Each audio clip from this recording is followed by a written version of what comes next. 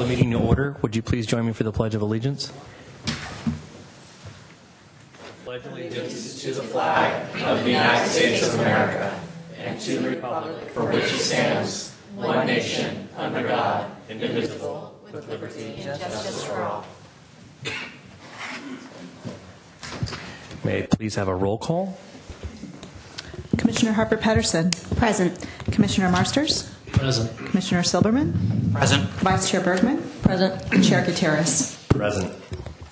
Public comment. Public comment is limited to items not on the agenda. The Commission may briefly respond to statements made or questions posed as allowed by the Brown Act. However, the Commission's general policy is to refer items to staff for attention or have a matter placed on the future Commission's agenda for a more comprehensive action or report. Is there anyone here to speak on an item that's not on the agenda today? Okay, moving along. Approval of minutes. Did everybody get a chance to read the minutes? Any modifications? I don't have any changes. None for me. Although, can we take the two sets of minutes in separate votes? Yeah. Does somebody want to make a motion? I move that we approve the January 19th, 2016 minutes. Second. Can I get a roll call vote?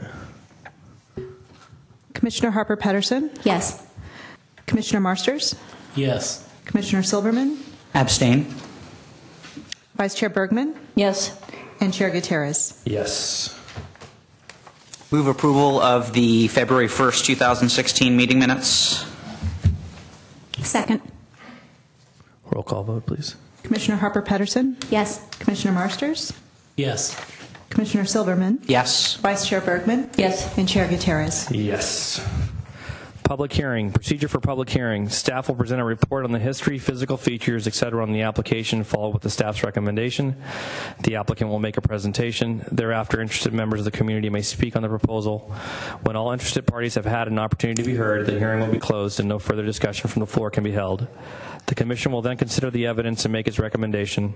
If you challenge a public hearing item in court, you may be limited to raising only those issues you or someone else raised at the public hearing described in this notice, the public notice, or in a written correspondence delivered to the city at or prior to the public hearing. Speakers should fill out a speaker form found by the door and hand it to the recording secretary prior to addressing the Commission. The speaker should come up to the microphone to speak since the meeting is being recorded. This will assist staff in preparing the minutes. Item A, 1189 Laurel Street, APN 051-344-470, consideration of a request for a conditional use permit to operate a jazz lounge. And I am going to recuse myself from this item, being that I fall within the 500 feet from my personal residence. So I will hand it over to Shannon. Okay, thank you. All right, did we have a presentation from staff? Yes, we do. Good evening, members of the Planning Commission. My name is Jill Lewis, and I will present to you the request for a conditional use permit to operate a jazz lounge at 1189 Laurel Street. The zoning of the property is MUSB, Mixed Use South Boulevard. The general plan land use designation is neighborhood retail and mixed use medium density. This is an existing 1,500 square foot space with an existing 360 square foot patio. The previous tenant was Clooney's and the current tenant is Savannah Jazz. The proposal is to have an acoustic jazz lounge at the rear of the structure, occupying the space that was previously dedicated to the pool table, jukeboxes, and music stage at Clooney's. Live entertainment was not a part of Clooney's original zoning clearance, back in 1974. Staff determined that the addition of live entertainment would require a conditional use permit application. At Savannah Jazz, the bar portion of the space is open from 10 a.m. to 2 a.m. daily. The current proposal involves adding acoustic jazz music to the bar use on weekdays from 5 p.m. to 11 p.m. and from 5 p.m. to midnight on the weekends and holidays. There's no difference in parking required for the proposed addition of the jazz lounge, since bar, nightclub, and lounge are combined into one category.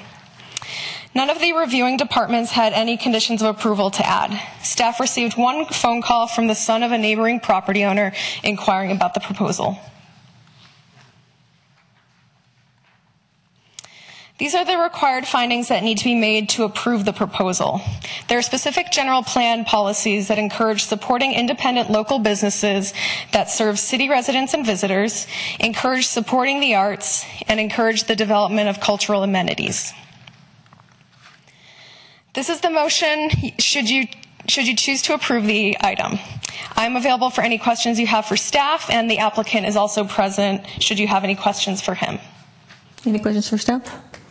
I do. I'm curious, if noise does become a concern later on, how would surrounding businesses or residents go about addressing that? So the business would be expected to comply with the city's noise ordinance. Somebody from the city would probably go out to measure noise levels, or they would retain their own acoustic consultant.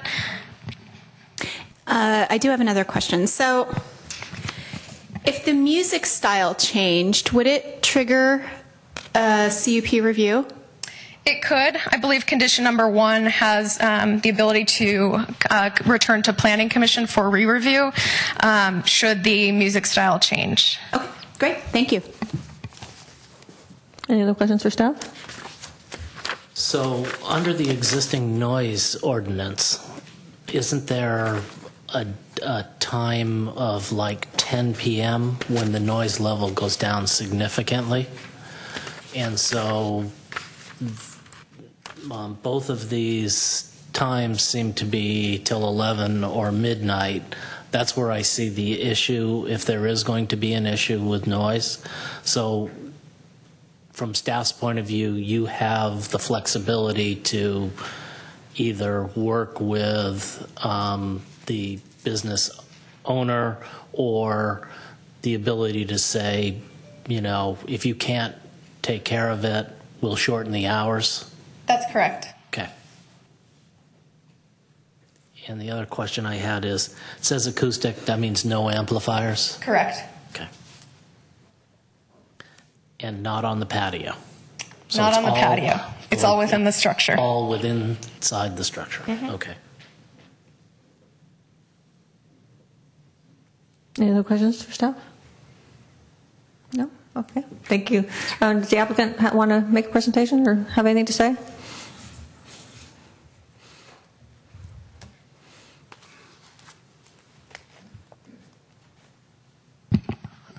I'm Dr. Pascal Beaucartier. Thank you for giving me the opportunity to present this project. We were in San Francisco for 12 years. We live in Emerald Hills, Vicky and I, and we thought that the peninsula really needed a little musical spark. I teach jazz at the University of San Francisco. I am a good neighbor. It's important for me. It's important for me that that the community supports this. We have a certain number of friends in the community in the area who are also supportive of this event, of what we're trying to accomplish, and we hope that San Carlos and your board will be also receptive and supportive to what we do. Thank you very much. Any questions for applicant? Have any? All right, thank you very much. Okay, next I'd like to open it up to public comment. I have 2 speaker cards right now. If there's anyone else that wants to speak that hasn't filled out a speaker card, go ahead and you can do that right now. The first person is, was it Greshaw, the Q? I'm sorry if I butchered that. So.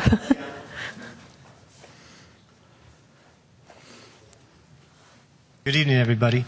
I have the building as owned by, excuse me? She was looking. Okay. I'm the son of the owner of the building next door, 119193, with a laundromat and the unit above. And some of these questions have been answered based on the individual base. If the music changes, that's a concern, because the bar does have has a turnover. I love jazz, so I don't have, say, considered acoustic, everything sounds great, but sometimes whether there's soundproofing in the building, has it been approved since the last time when they try to play music? I mean, I used to always have to call the police to stop them to play music. I've lost tenants based on the decibel of the music, because being cinder block, the vibration goes from one building to the other. So that's the concern. Like you also said, the patio outside, it vibrates from the walls there too, because it has an echoing sound sensation. And there's a lot of, it's a residential, it is commercial, and I encourage the business that the gentleman's putting in here, actually, to me, is a positive thing compared to what we've had since we've owned the building since '73. And it looks like finally it's the first step of a good step. And I don't see any, say, malice or any bad intention this gentleman has here. I think he's going to bring a great service to San Carlos. And probably after this, I'll talk to him and we can work out if there's any situation with the noise or the neighborhood. Because it's a small little community, San Carlos, and we wanted to prove in that one area. We always called, a long time ago, that area of Laurel Street the Tenderloin of Laurel Street. Because we always never got anything on that end of it. Every time, by the time the Planning Commission had grand ideas, by the time we got past Britain, they ran out of money. So I would like to see the area improve and build up to like the Nob Hill of Laurel Street. So take that into consideration. The thing is just the turnover of the business in case something happens and all of a sudden I get, maybe some guy who likes Led Zeppelin. And that stuff only works good after midnight too. So let's put that in mind with the thing. Maybe with the restriction in case down the road the music does change, because everything, just little things like that. That's all I'm concerned about. I like to be a good neighbor, and with the gentleman here, we could communicate and work it out. So.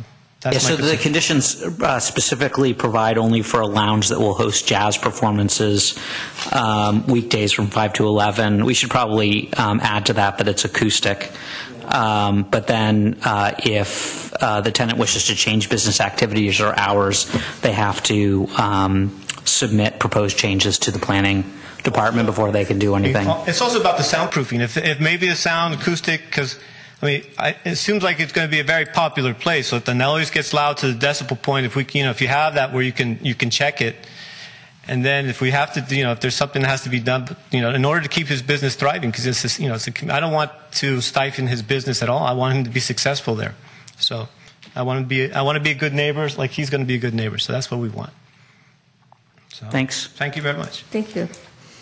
Donna Gamola.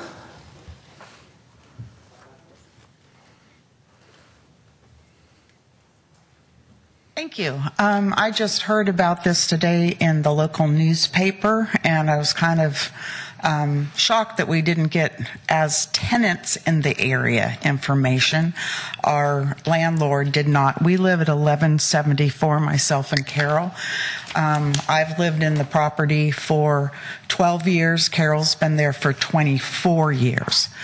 Our apartments face the parking lot in the back, if you look at the map, where their lounge is on the outside of our parking lot.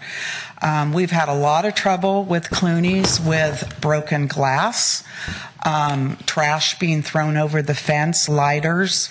I'm sure nobody wants this to happen, but it happens a lot, or did in the past, so that's a concern of mine. I love jazz too, and I would like to understand a little bit more what acoustical means. When I go and listen to jazz, even acoustical, there usually is a drum, and there's usually possibly a keyboard or bass. And again, what the other gentleman said about the brick walls, the bass, you can put earplugs in and try and sleep, but the bass still goes through these cinder block walls. I'm much further away than my neighbor here. Also, I'm very concerned because the lounge area that butts up to 1150 Greenwood, these are studio apartments. They're paying $1,800 to live there, 2 floors. So there will be 6 or at least 4 apartments that are butted right up to the wall, and 2 of them have school-age, very young children. So school nights and music, if it is loud, and that area outside, the lounge area, or whatever you call it, the backyard area,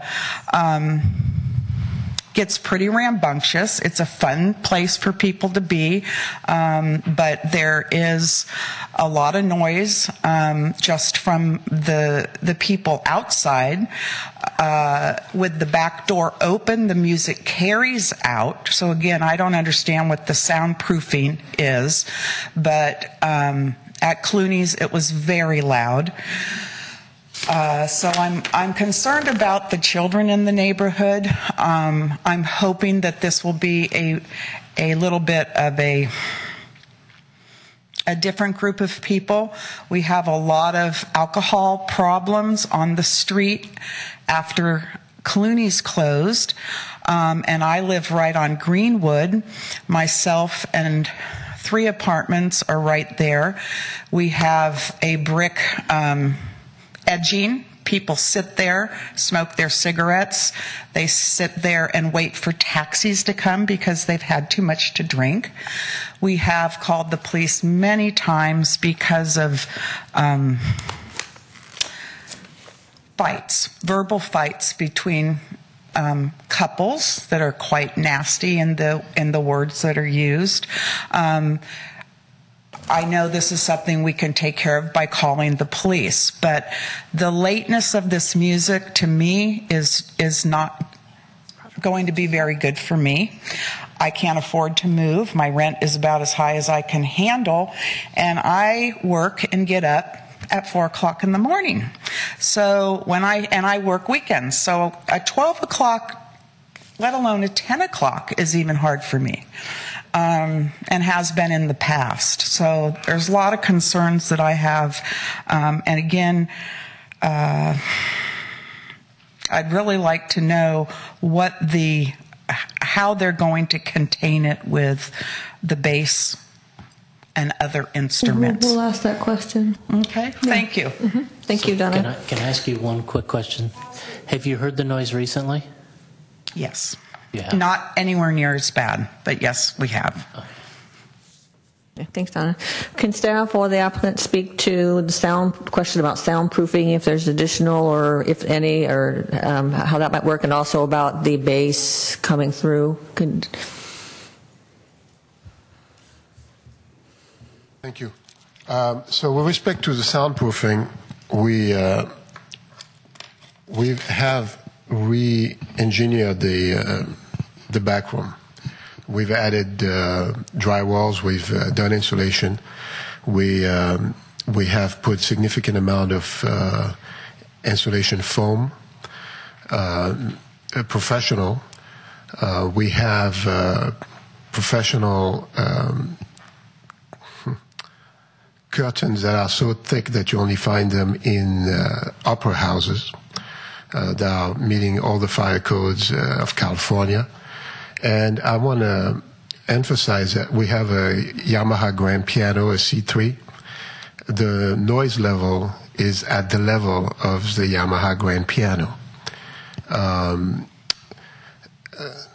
And we play, it's a jazz club, so we play double bass, contrabass, as opposed to electric basses. That makes a big difference in the noise level. And to my knowledge, there hasn't been any complaints with respect to noise level. It's actually so quiet in the jazz lounge that sometimes it worries me.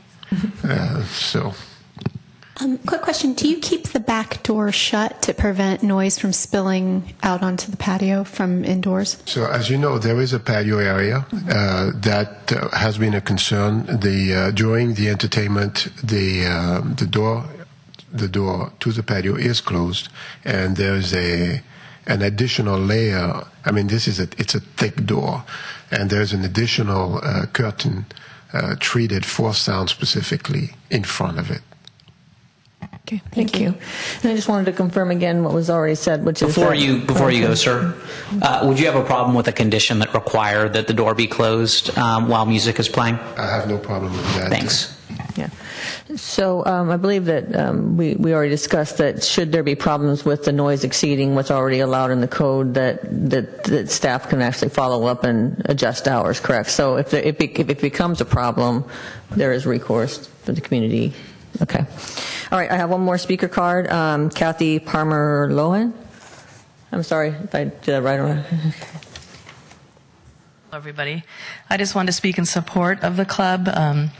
I have a family that's involved in jazz and really excited to see a jazz club in San Carlos. I think it's fun to have some place to go other than a restaurant and something different. I think it'll be good for our town. We've been there. It doesn't seem to be a noisy, rambunctious crowd of people. So I just wanted to speak in support. Thanks. Thank you. Is there anyone else from the public that wants to speak on this item? All right, go ahead. Go ahead and come on up. You can do that afterwards. I just also wanted to speak in support of this. Could you say your name, please? Romaine Loprit. Okay. The people that went to Clooney's before, I think the age group was much different than the people who are going to be going to a jazz club. I think all those sorts of concerns of arguing and crashing bottles and things being flung over the fence or whatever, I don't think that's going to be happening. I can't say for sure, but I have a son who went to Clooney's, and I just know that age group is different. He's probably not going to be going to listen to jazz on a Friday night. So, you know, I'm all for this place, and I think it'd be great to have someplace in San Carlos where you can go where you don't have to eat. Right now, if I want to go on a Friday or a Saturday night, it seems like I can go to San Carlos and I can eat Italian food on Laurel Street, and I think this is a nice change. Thank you. Anyone else?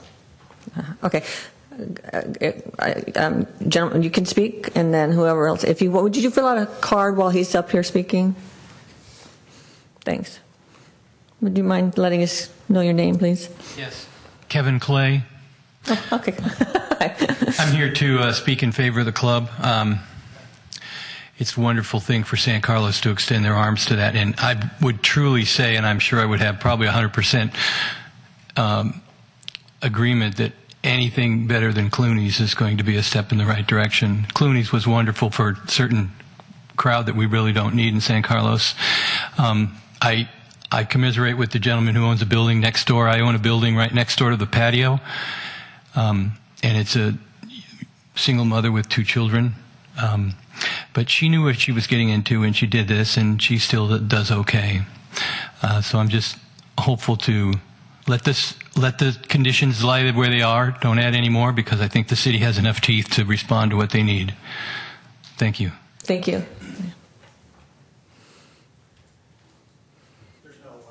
Sorry about that. Yeah. I'm Steve Sanfilippo. I'm the landlord of the property. I can tell you that Clooney's was an absolute disaster for the city of San Carlos. I had more complaints about all the things you were talking about than you can shake a stick at. The problem is I was in legal turmoil with those people. I finally had to evict them after I found out they were pushing drugs. And so here we are today. And I made a very thoughtful search for somebody to replace them. And I thought that a jazz club in San Carlos would add a little culture to what's going on. Acoustical music is very lighthearted. It's not like amplified music, which was one of the reasons why I agreed to go into contract with Pasquale. So I think it's really going to be an uplifting event for the city of San Carlos. I've had lots of good comments back from all the folks that I know in the community. So, thank you. Anyone else? Can you please come up to the mic, please?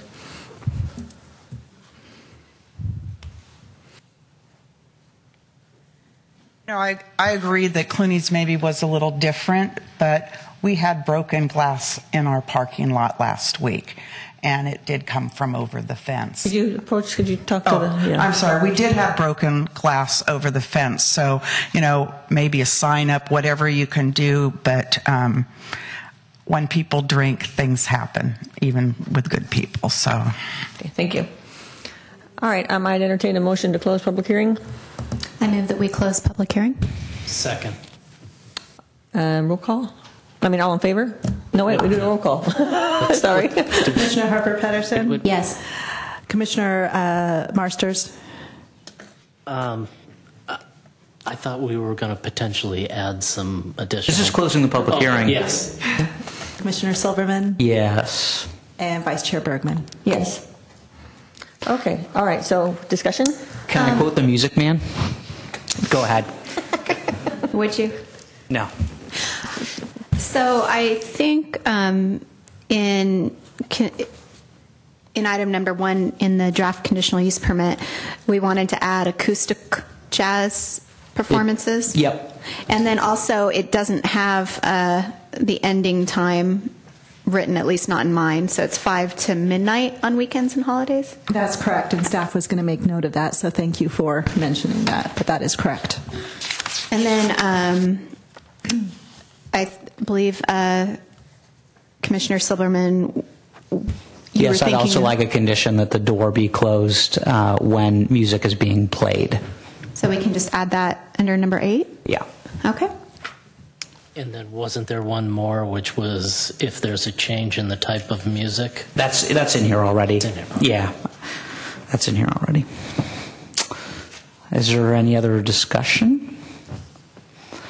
All right. I move that the Planning Commission grant approval of the request for a conditional use permit to Dr. Pascal B. Thiam of Savannah Jazz to operate a new jazz lounge at 1189 Laurel Street, APN 051-344-470, subject to the conditions in the conditional use permit, with the additional conditions that the rear door of the patio be closed when music is being played, that the music that is permitted under the conditional use permit be acoustic jazz only, and that the ending time on the weekends and holidays is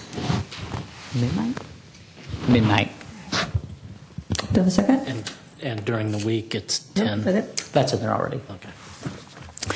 And that's it. Okay. Second? Second. Roll call? Commissioner Harper Pedersen? Yes. Commissioner Marsters? Yes. Commissioner Silverman? Yep. And Vice Chair Bergman? Yes. Okay, motion passes. All right, Jesse, thank you. Just as a clarification, when we say weekends, we mean Fridays and Saturdays, right? What is it? Staff will clarify in just a minute.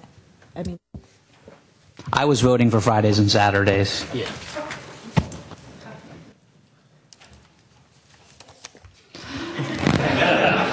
So for the record, that was Fridays and Saturdays and holidays.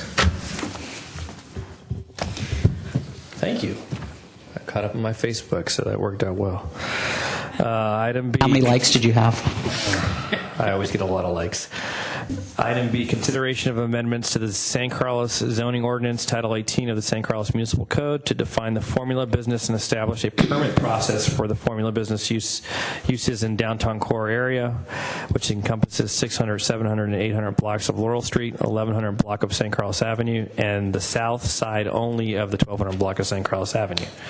And I think we have a presentation from Laura. Yes, we do. I'll go ahead and start the presentation off. Good evening, Chair Gutierrez and Planning Commissioners. The item before you tonight is staff's proposal to address formula business uses as directed by the City Council late last year. Upon receiving this direction, staff from the city's Economic Development Division and Planning Division worked closely together to conduct the necessary evaluation and produced regulatory language to meet the needs and expectations that gave rise to this proposal. So joining the Planning Division in tonight's presentation is Nell Seelander, Economic Development Coordinator, who will provide some background and analysis. Thereafter, I will guide the Commission through the proposed regulations. But before I hand it over to Nell, I'd just like to thank both Nell and Laura Russell for their efforts to carry out the City Council directive. So, Nell. Good evening, members of the Planning Commission. It's great to meet you all. I'm here to present a bit about why we're here tonight discussing formula businesses and the background research and community outreach we conducted that led us to the proposed zoning ordinance amendments before you. So, The City Council passed an urgency ordinance on November 23, 2015, imposing interim zoning on all new formula business uses wishing to locate in the downtown core area. The Council then extended the urgency ordinance for 120 days, beginning on December 14th, to provide staff with the opportunity to conduct community outreach, research best practices, and draft an ordinance for Planning Commission and City Council consideration. So the interim zoning, which will remain in effect until April 13th, requires formula business uses to obtain a conditional use permit prior to opening in the downtown, and it does not apply to existing businesses. The purpose of this urgency ordinance was to allow the public a forum to weigh in on formula business uses in our downtown and to preserve the unique small town character of downtown San Carlos. Before the adoption of the urgency ordinance, the city did not have the authority to impose reasonable conditions on a formula business use if the use was otherwise permitted. So there's no distinction between formula and non-formula businesses. This gave the public and council some pause, as formula business uses often have specific impacts on the community as it relates to design and aesthetics, diversity of business type, and then the concentration of uses. So the urgency ordinance addressed these concerns on an interim basis. So now I'm going to briefly walk you through how we arrived at the proposed zoning ordinance amendments, including examining some historic precedent, conducting benchmarking and best practices research, and documenting and analyzing existing downtown businesses, and lastly, engaging stakeholders in the community in a discussion about regulating formula businesses. So in the past, the city has imposed moratoriums on certain uses and interim zoning in order to facilitate development of uses compatible with the city's general plan, and a few examples are provided in the staff report. Additionally, the zoning ordinance currently regulates financial institutions and personal services in the downtown. This was done for much the same reason that regulating formula business uses is being considered, to prevent multiplication and concentration of uses that impair the vitality and diversity of downtown San Carlos.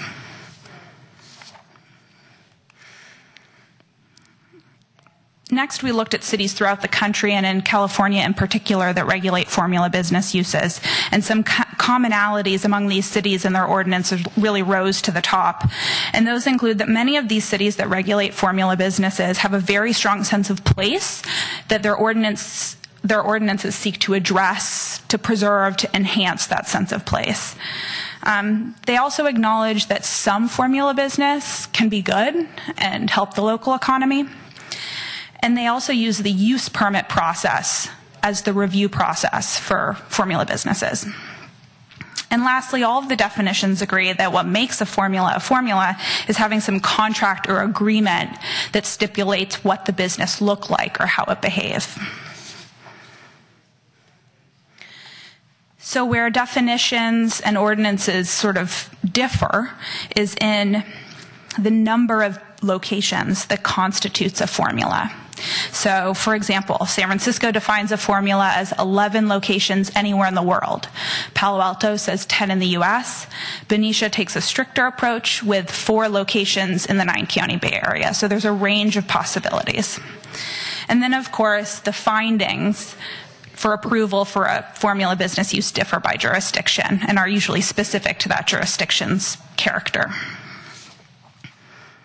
Can I stop you for a second? Sure. So I'm looking at 18.41 in our packet and comparing it to your presentation.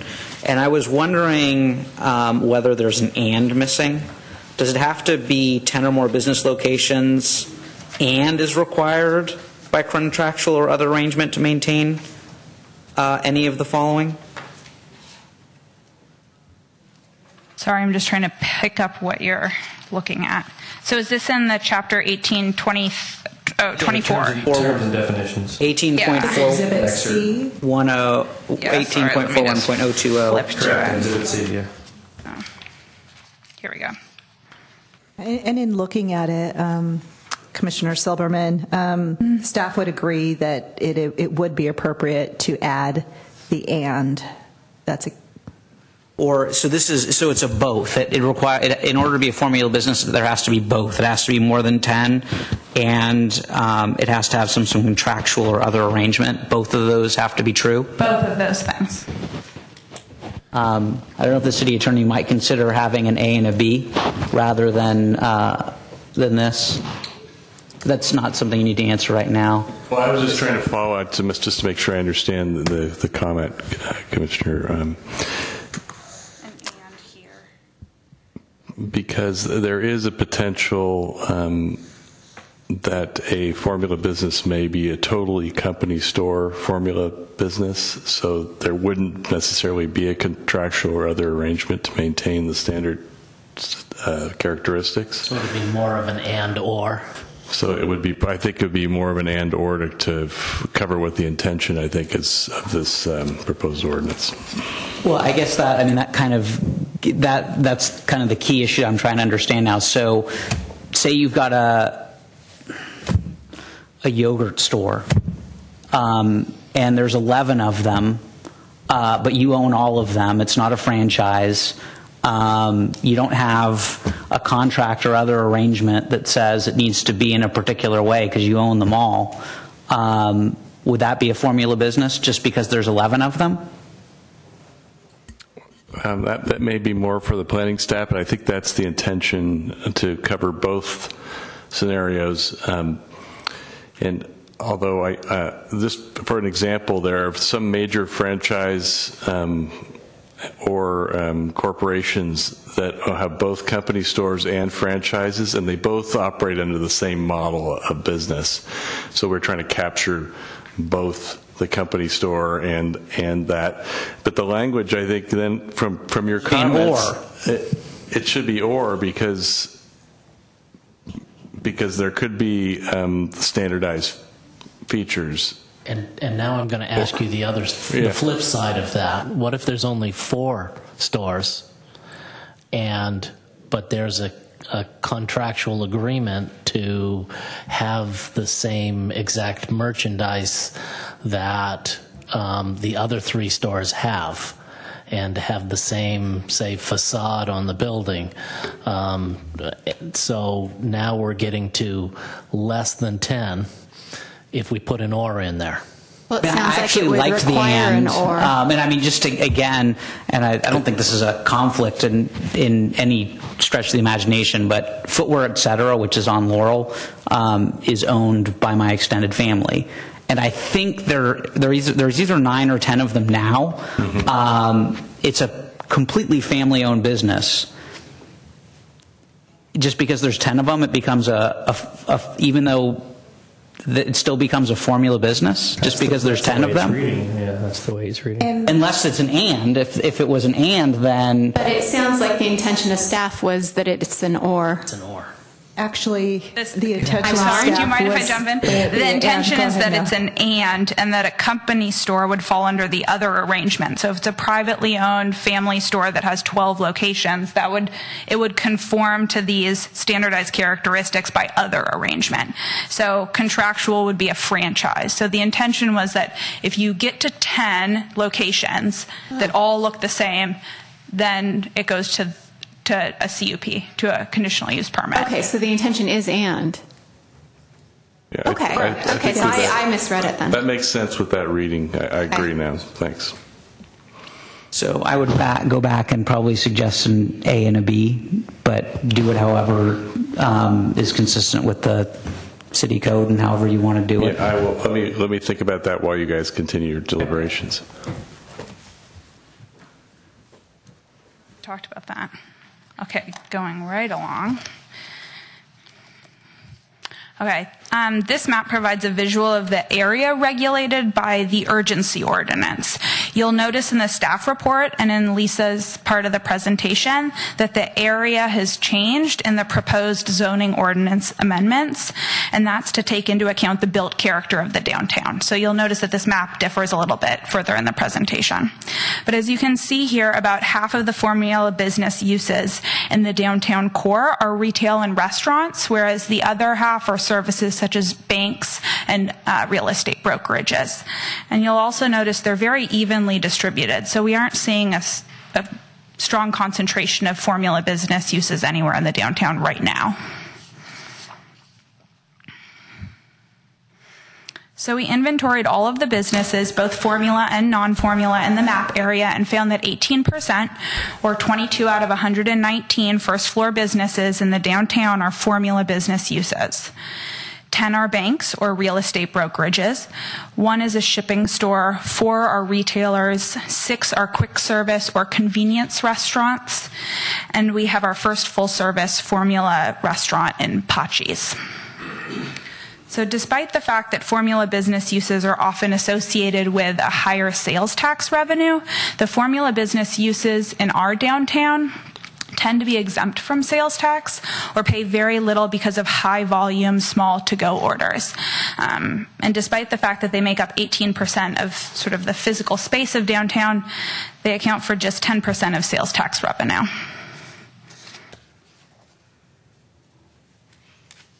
So while we were researching best practices and documenting downtown San Carlos, we also outreached to the community to gather feedback on regulating formula business uses. Staff gave presentations on the topic to a special meeting of business and property owners in the downtown.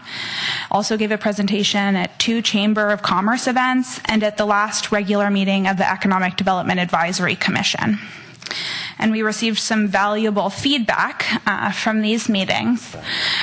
Specific comments included that maintaining a mix or balance of businesses, both large and small, chain and independent, matters to the vibrancy of downtown.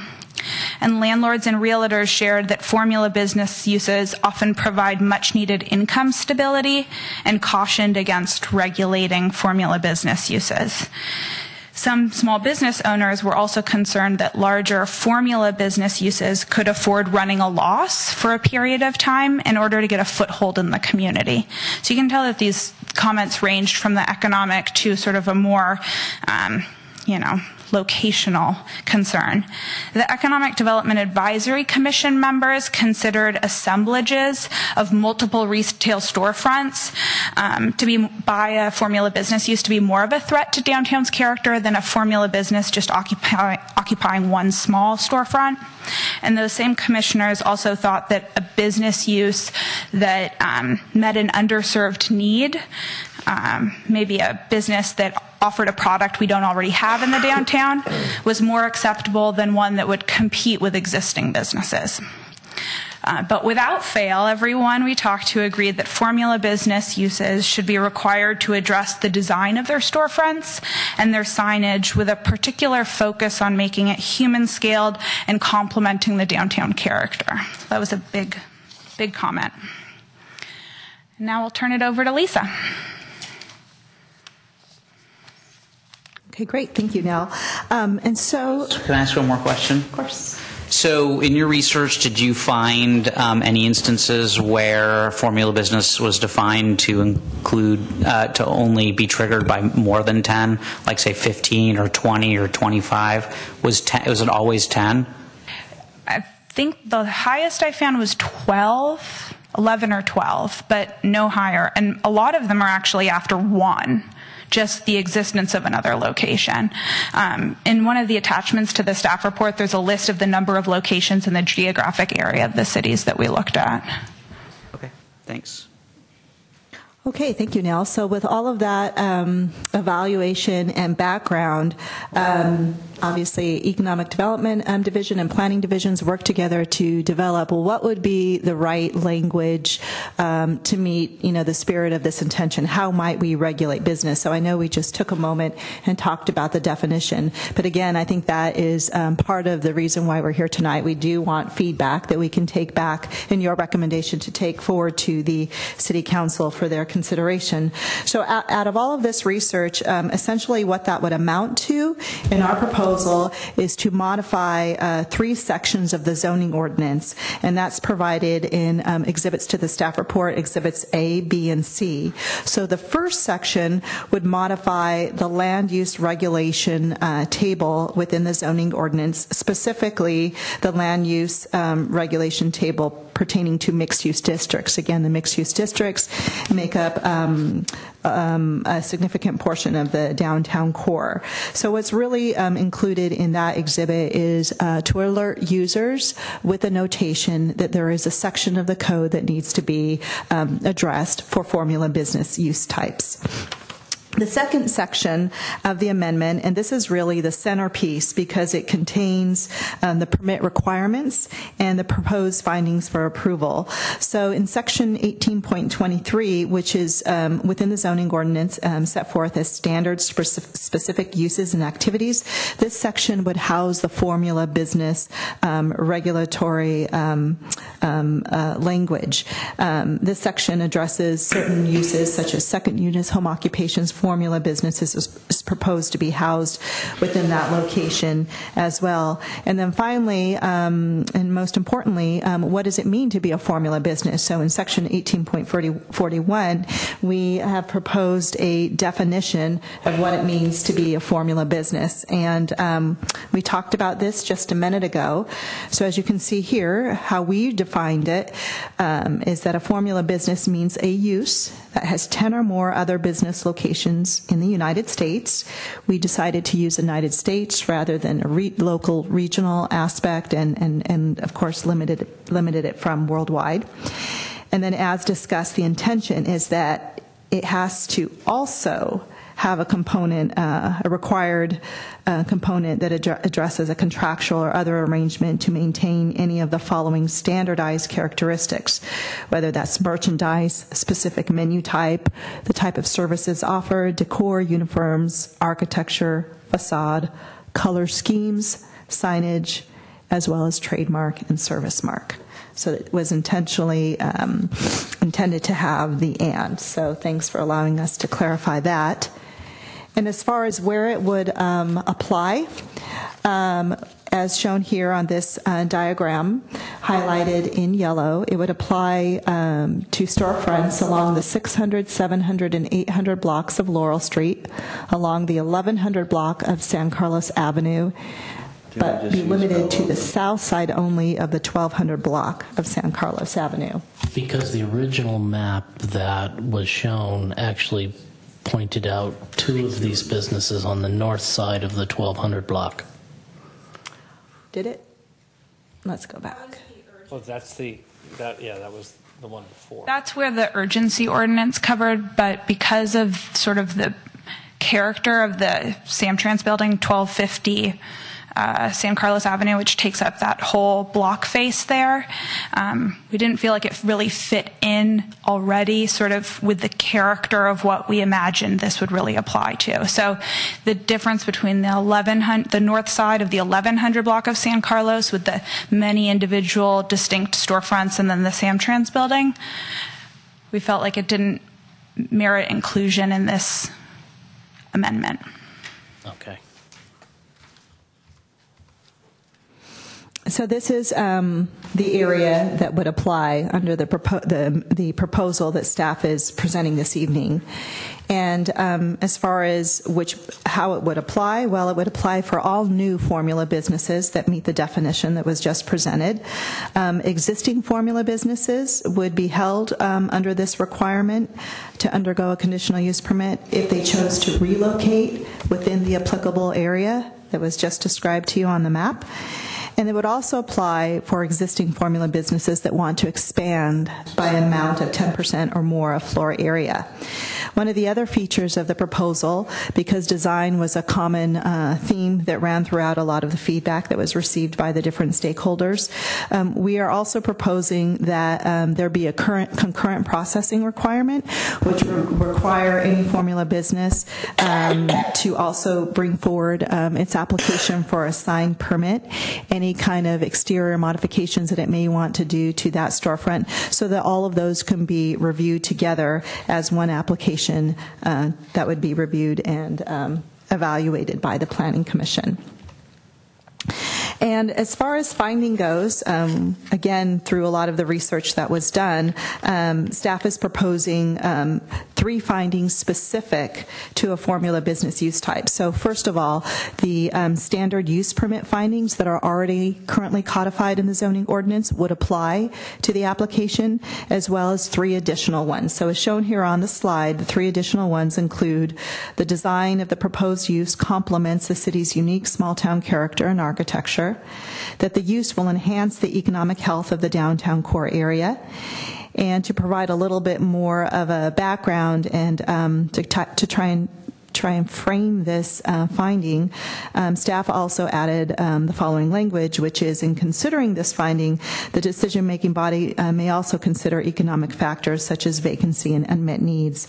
And at this time, staff is proposing to remove the reference to a vacancy rate, and instead just leave it as vacancy, because there could be a possibility that a particular storefront has been vacant for quite some time, and it might be a beneficial use to have that storefront occupied.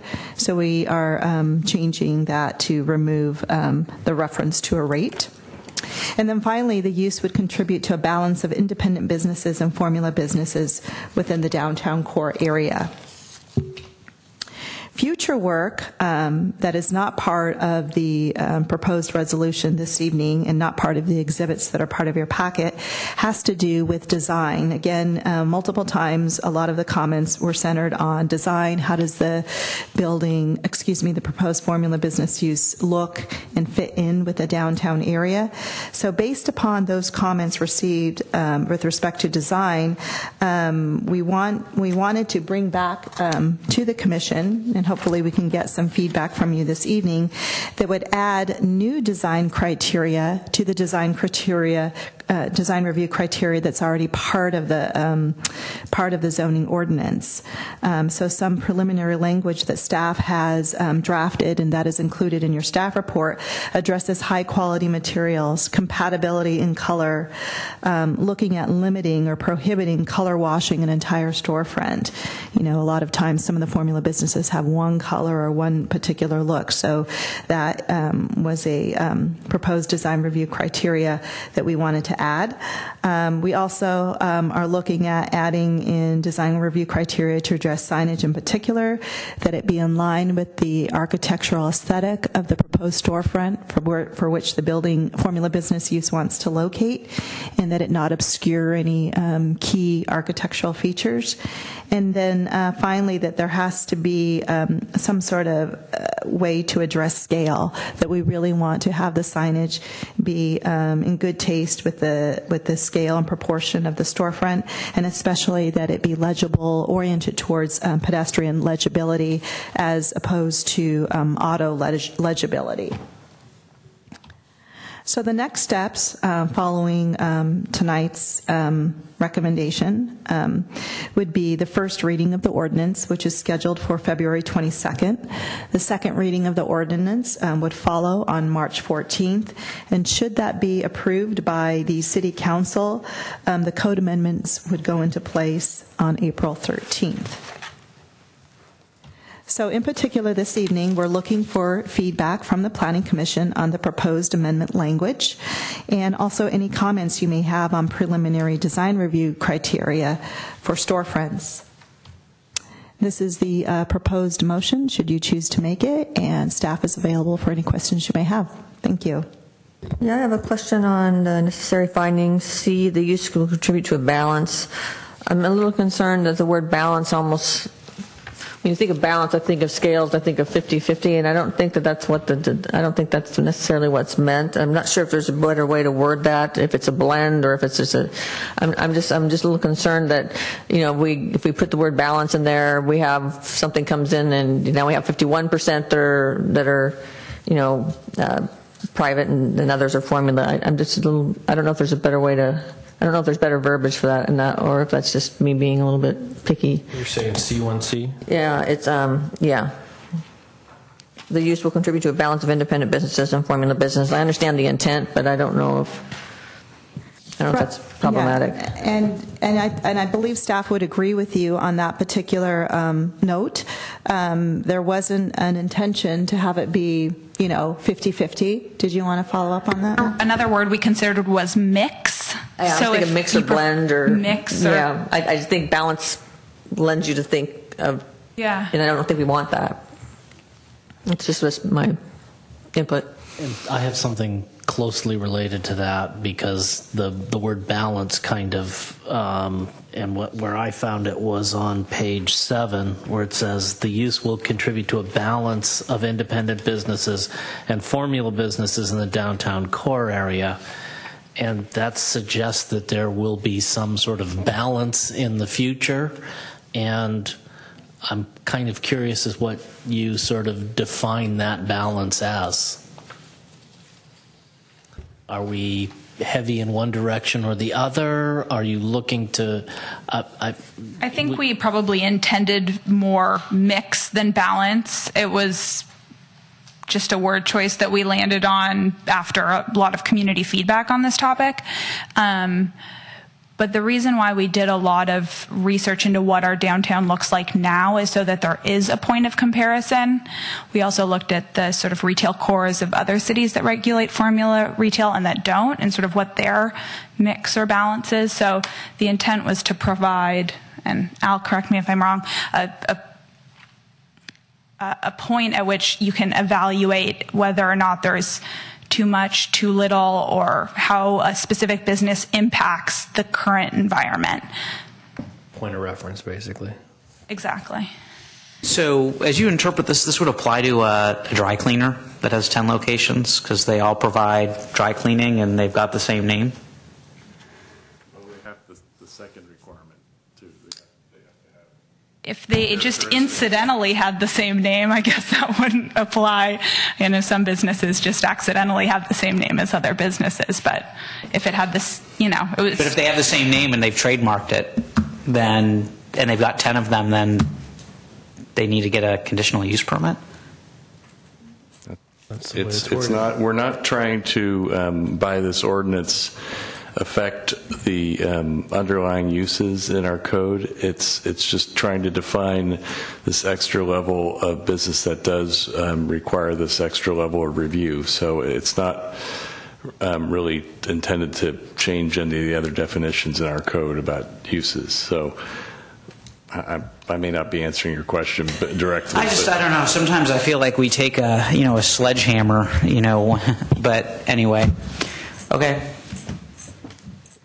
Let me throw a scenario out there, and I'm trying to figure out how this actually changes the mix, but I think the way that it's worded kind of triggers something off. So say a formula business is classified as formula right now that's existing in 700 block of Laurel wants to move to the 800 block of Laurel, and they're not taking on more space. Maybe they're taking on less space. The way that it's written right now is they're still required to get a conditional use permit, correct? That would be correct because it's a relocation. So how does that, the mix doesn't change. The mix has been the same, right? So that you're triggering off something that doesn't change the mix. If the purpose of the ordinance is to kind of, have a say in the mix hasn't changed. However, it now becomes a cumbersome issue for the business owner that's already been at the 700 block and technically grandfathered under existing zoning, and puts them in a different category. And for that matter, the conditional use permit doesn't have to be approved. So it doesn't mess with the mix. I don't know if I'm kind of clear on what I'm trying to say. I think I understand your point, right, because the mix is the same. So in terms of if we were to look at how are we to define, what area contains the mix, it's the area that we showed up on the map. So it's not a block-by-block evaluation. It would allow us to consider the entire area. And if, in fact, there was an existing formula business, I think through our discussions that we have had, the mix would, be unaltered. So on one hand, you could be able to make make the finding that this doesn't, create some sort of offset of the existing mixes within the downtown core.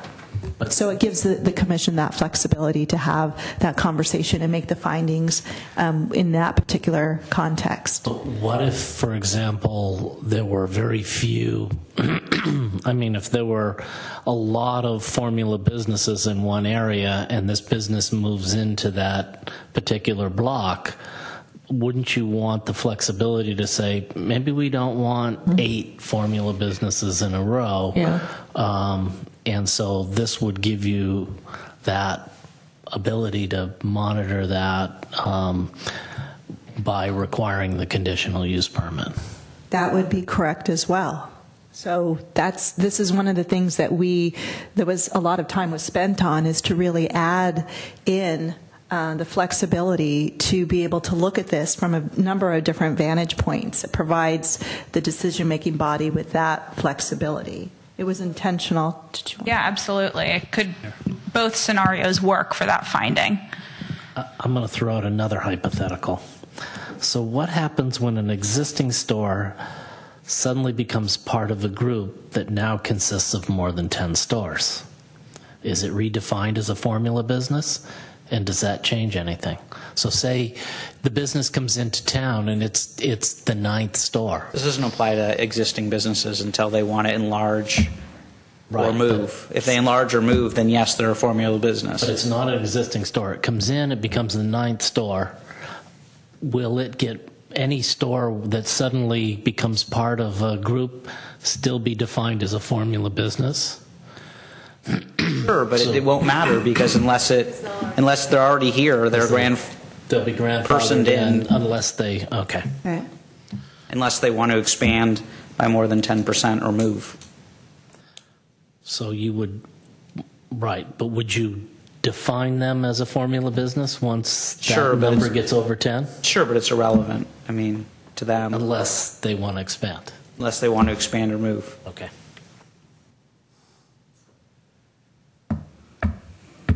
Public comment time?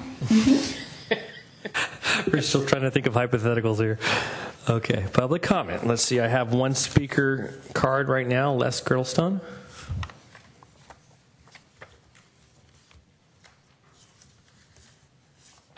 Thank you. I'm Les Girdlestone. I'm representing the Girdlestone Family Trust, which my father controls, and the Girdlestone Family Trust that I control. But based on Mr. Silberman's comments, which I found favorable, I have a question for Mr. Rubens. If your family owns a business in the core district, should you recuse yourself? No, I appreciate that. I don't think so. It's my second cousin. I don't think that that's a conflict. The appearance of impropriety, and I'm not questioning. No. Look, I don't take offense, and I'm happy to recuse myself. But I think by definition of conflict, it's a second cousin. Commissioner Silverman does not have an FPPC conflict. He doesn't have any financial interest in it. What you're talking about is a common law conflict that it's up to the individual commissioner to decide whether or not they can make an unbiased review of the matter at hand. And then there's one other factor on this one. Since this is a legislative recommendation, the Planning Commission is not the final reviewing body. It's just making a recommendation on it. And then legislative acts are treated differently than quasi-judicial actions. So if this were actually a use permit, there might be a different answer than considering proposed legislation for the council to review. Thank you. Okay.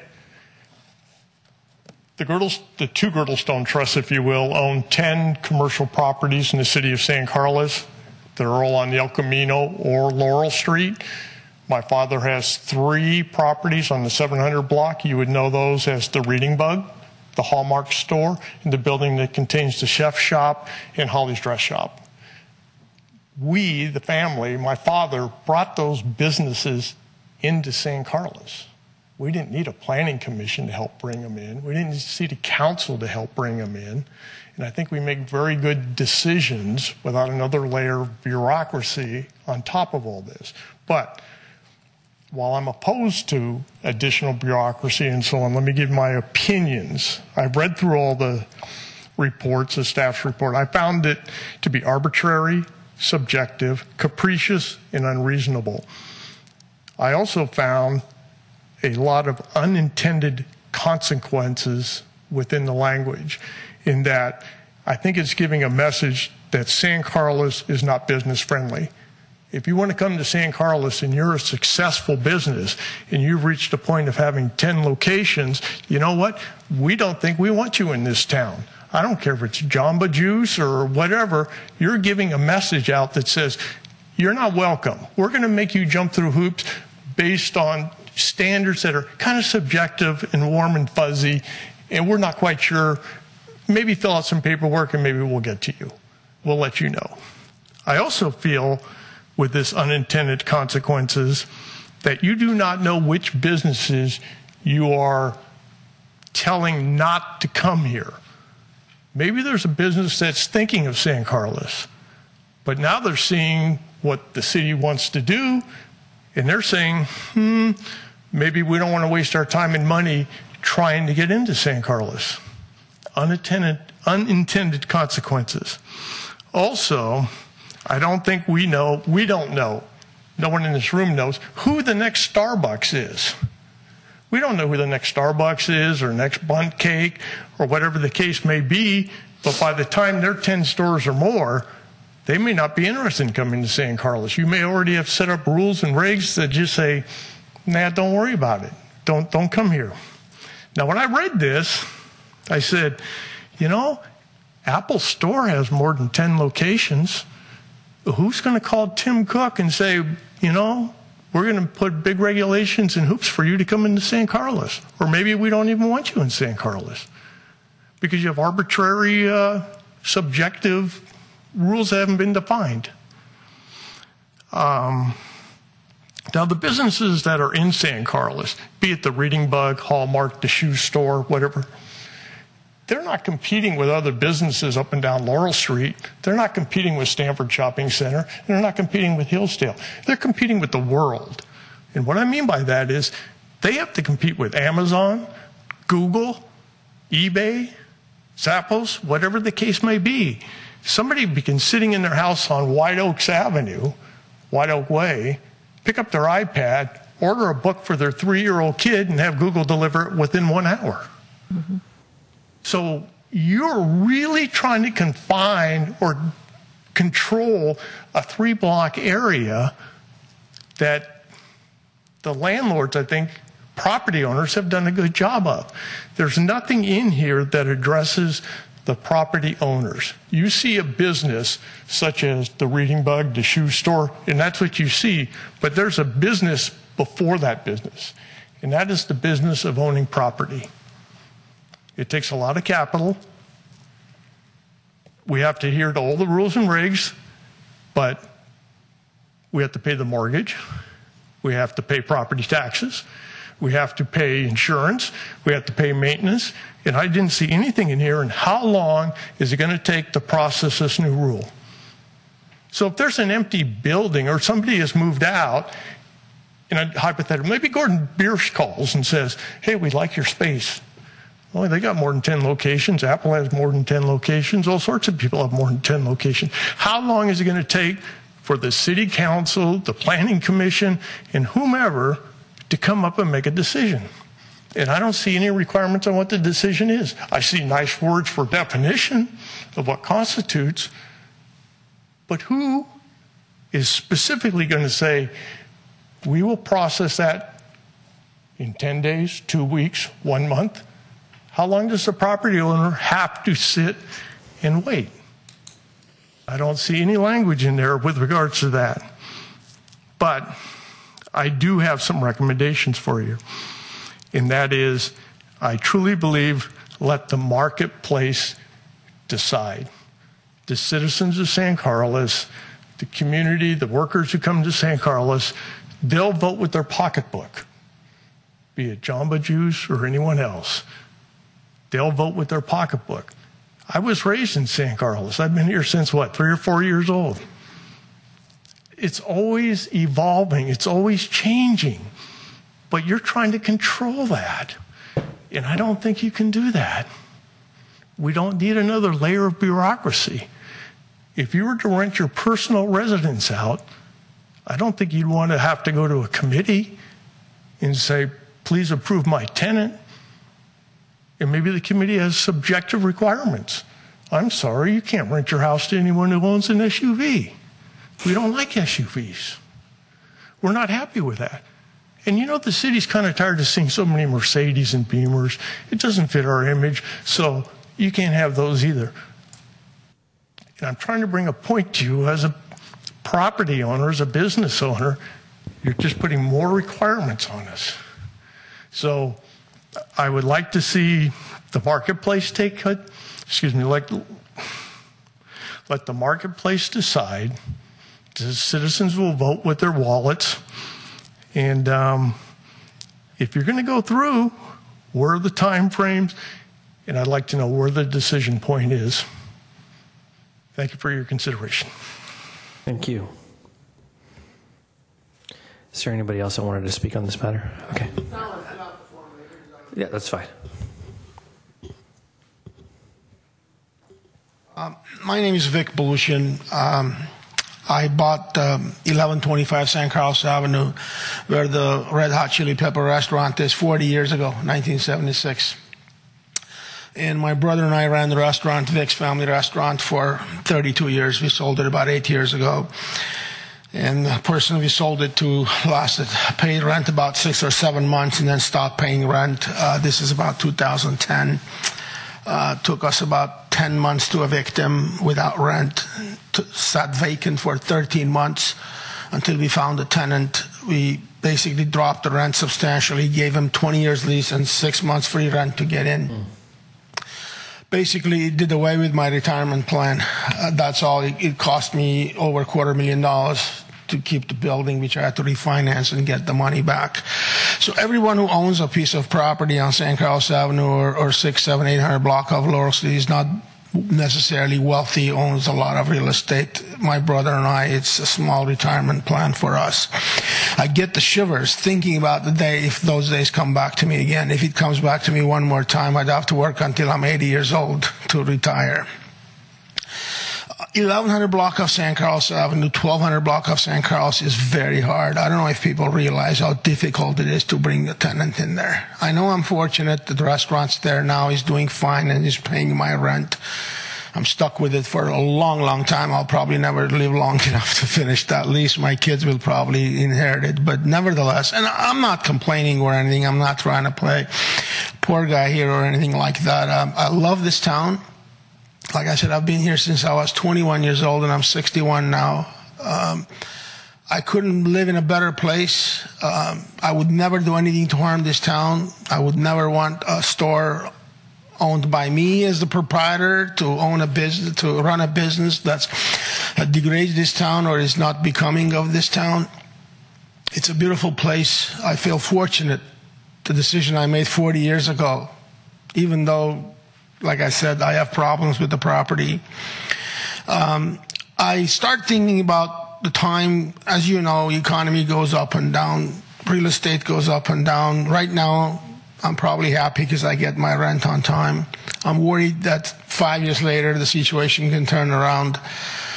For any reason at all, I lose my tenant or whatever, and the same thing happens again.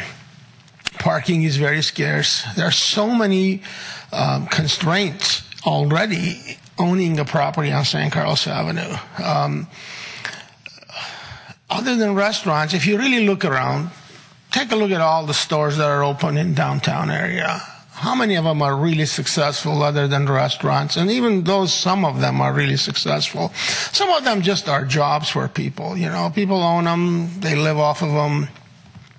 The rents are going crazy as it is. I think it's just outrageous what we landlords want for our properties, which even as a landlord, I can't believe the prices as people want. No offense to Mr. Girdlestone. I have a lot of respect for his dad, and I know he's one of the better benevolent property owners and very fine man. I know he's not that way, but it's not the case with a lot of newer property owners. You know, we've been around for a long time, and I think we have a little more compassion for our tenants, but I don't think the rest of them do, the newcomers in particular. As I sat here and listened to all of these, unfortunately, I don't have a copy that you have, and I intend to get one, and excuse my ignorance for not getting one in advance and studying it better. I know arbitrary might be a little too harsh, but I try to make as much sense as I can, and on a good day, I would say it's confusing. On a good day, I would say there's still room for someone in the city. 5 years from now, Nell might not be there, or someone else might not be there. Another official might be there and might start abusing that, or read more into it than it is, or think, I can interpret this differently. The philosophy of the city might change, might start looking at how much sales tax am I generate out of this instead of that. Maybe I should choose this, or should I choose that, so I can deny this person. I really think that things should be a little cleaner. I'm not going to tell you what to do with this. By no means I want to butt into the wisdom of this group. I'm sure I'm going to leave it up to you to make the best decision you can. But in that process, in that endeavor, I really think you should think about complexity that you're going to create for a building. And I know St. Carlos is doing very well, but it's no Burlingame Avenue, it's no University Avenue, and I'm not sure if I ever want it to be there. But there are a lot of businesses that have more than 10 branches, and I use them all the time. That doesn't necessarily constitute a bad thing just because they're big, or they have 12 stores or 50, or even national or international. I eat at Subway restaurant all the time. I know that's exempt from this rule, but I'm just bringing it as an example. There's nothing wrong with Subway. It's a useful business. I don't think it's exempt. It's not exempt from this rule. Yeah, it is exempt. They're on El Camino. They're on... Oh, no. Yeah. But if you wanted to put a Subway... I'm sorry. I was loose with my language. I meant to say the existing store on El Camino is exempt from this. But down the road, yes, it would be. And I'm not trying to say bring a Subway store on 700 block of St. Carlos Avenue. I wouldn't even vote for that. But there is some, there must be some rule that is clear and cannot be abused by the future staff members or officials of the city. And it also thinks about small property owners who look at their property as a retirement plan more so than another way of making obscene money every month. We want to bring in reasonable tenants, but we don't want it to sit vacant for a while. And I know Nell brought up that if there was an extreme situation where a building was empty, again, all that is arbitrary again. I mean, how long does it have to be empty? Am I close to bankruptcy before the city decides that, or am I losing my building that I worked for 40 years? When I owned VIX, I worked 7 days a week, 14 hours a day. I spent my entire 20s, 30s, 40s in there, 50s.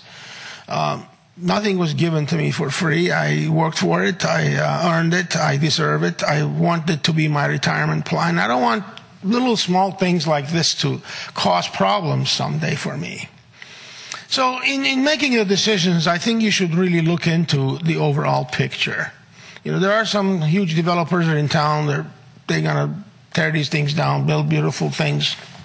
More power to them. If they want to do that, that's fine as long as it's done with taste. And I have 100% confidence in this group, in the city council, that these things will be filtered out properly. And by the time the permits are given, I'm sure those businesses will fit this town and they'll be the proper business to place.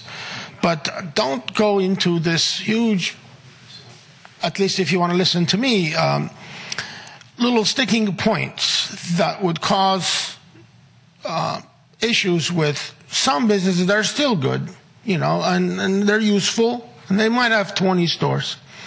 But they don't look like plastic, they don't look like formula, or even if they do, what difference does that make? If it's useful and we all need them, then let's have them, So whatever filtering process you're trying to instill into the code, I think you should just do that carefully so it doesn't cause any harm in the future. of this town. The town is doing fantastic. You know, the old adage in food business we used to say, don't fix something that's working. I think sometimes I feel that might be the decision here. It's working. But if you want to upgrade it, like the planning department's always been upgrading this town, that's how it got to where it got to. I take my hat off for what you have done and your predecessors have done. I think they've done a fantastic job of building this town. Keep up the good work, but I think some things might be over the top, and just because other cities do it doesn't mean we need to do it. Town is so different. I can walk on Laurel Street and say hello to somebody every 4 minutes or 3 minutes. It has a character that's unbelievable. And again, I'm flattered to be in this town. I'm flattered to own property in this town. I also own the sign works in San Carlos. I've had that for 15 years. I make most of the signs for this building. The city has been very generous to me. But just keep that in mind. That's all I ask. Thank you. I'll fill out a form for you now. Okay, great. Thank you so much. Is there any? Okay. Let's fill out some forms here, too. When you get a chance, it's okay. My name's David Carroll. I live here in San Carlos. I own a building in the 800 block of Laurel Street. I just wanted to just echo some of the feedback from the last two speakers. I understand, I think, the intent. I just would like to see if there's a way that you can make it a little bit less arbitrary, and if there's some protections could be put in place somehow for the landlords in terms of how long does the process take and so forth, because I can see scenarios where, you know, this could go on, and in the meantime you have an empty space and you're stuck in the middle, and it's just really becomes, you know, arbitrary and sort of whatever the opinion of the day is. And, you know, looking ahead, you know, many years from now, it's hard to predict how that could be. So just try to make it more balanced, because as they said, there's a huge investment that goes into maintaining these buildings and finding good tenants. And I think in general, most of the landlords have done a pretty good job without this ordinance. I'm not necessarily saying I'm 100% against it. I'm just saying try to make it more balanced. Great. Thank you so much. And if you can fill out a speaker form, that'd be great. So, absolutely.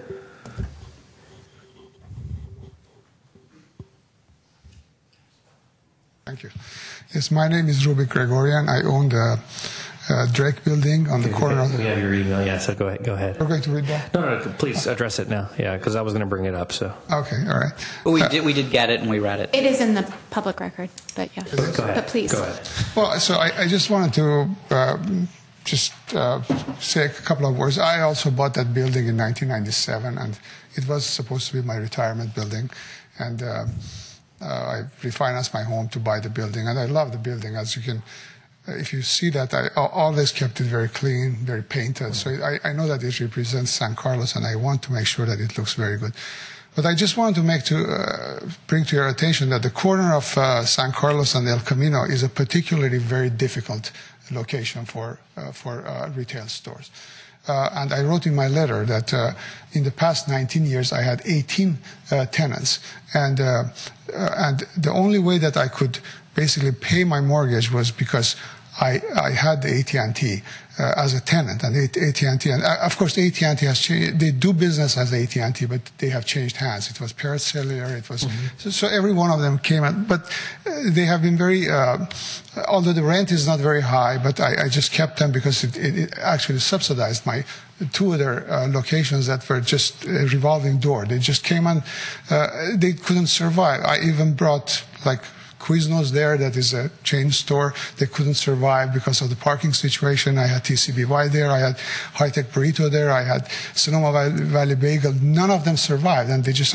So what I'm trying to say is that, to some extent, I cannot be choosy with the tenant. In other words, if the tenant comes and says that I'm Verizon and they want to take that store, if I don't rent it to them, it has been a disservice to me, because as a landlord I will suffer a lot. So I think this ordinance is, and I echo all the things that they said, this is kind of an open-ended thing, that it could take 6 months for the Planning Commission to decide whether I can bring that tenant there or not. And sometimes some tenants, like, I don't know, like even Verizon as an example, they will not, they take it for granted that they can go anywhere because they're so big. And if you just tell them, oh, let's go through another planning process to see whether you can get that. It's just going to discourage them even to consider to come there.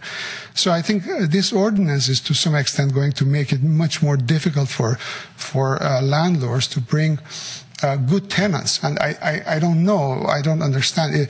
If, for example, let's say Apple Store wants to come to San Carlos, is that going to be a problem? Is that going to be They need to get a conditional use permit. But would it be granted, though? I think I just gave you an example from like AT&T store. They sell cell phones at $700 a piece, and it's like you look at the revenue that it generates from tax is just phenomenal.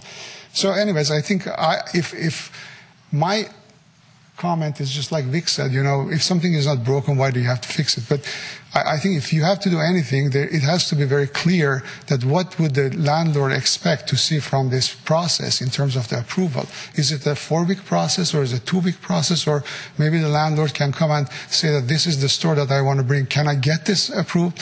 And to get some indication. Otherwise, it would be, at least for my location, it would be extremely difficult. AT&T lives. I have to bring some sort of a restaurant or any kind of other business will not survive there because I experienced that. So I think it is going to be something like Verizon or AT&T or some sort of a destination business where people go there knowing that they have to go to a bank or cell phone store or whatever. It's not like they walk into a downtown to see which restaurant they have to go. So that would be my comment.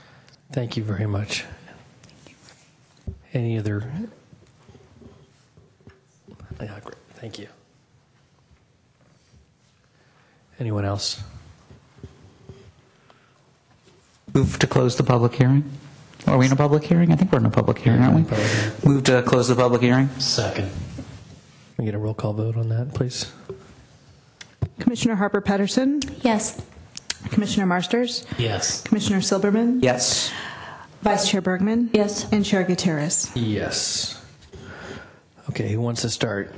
Well, I want a clarification, right? So, there's a temporary ordinance that's already been in place that was approved by City Council, right? And now what we're in the process of doing is defining the permanent zoning.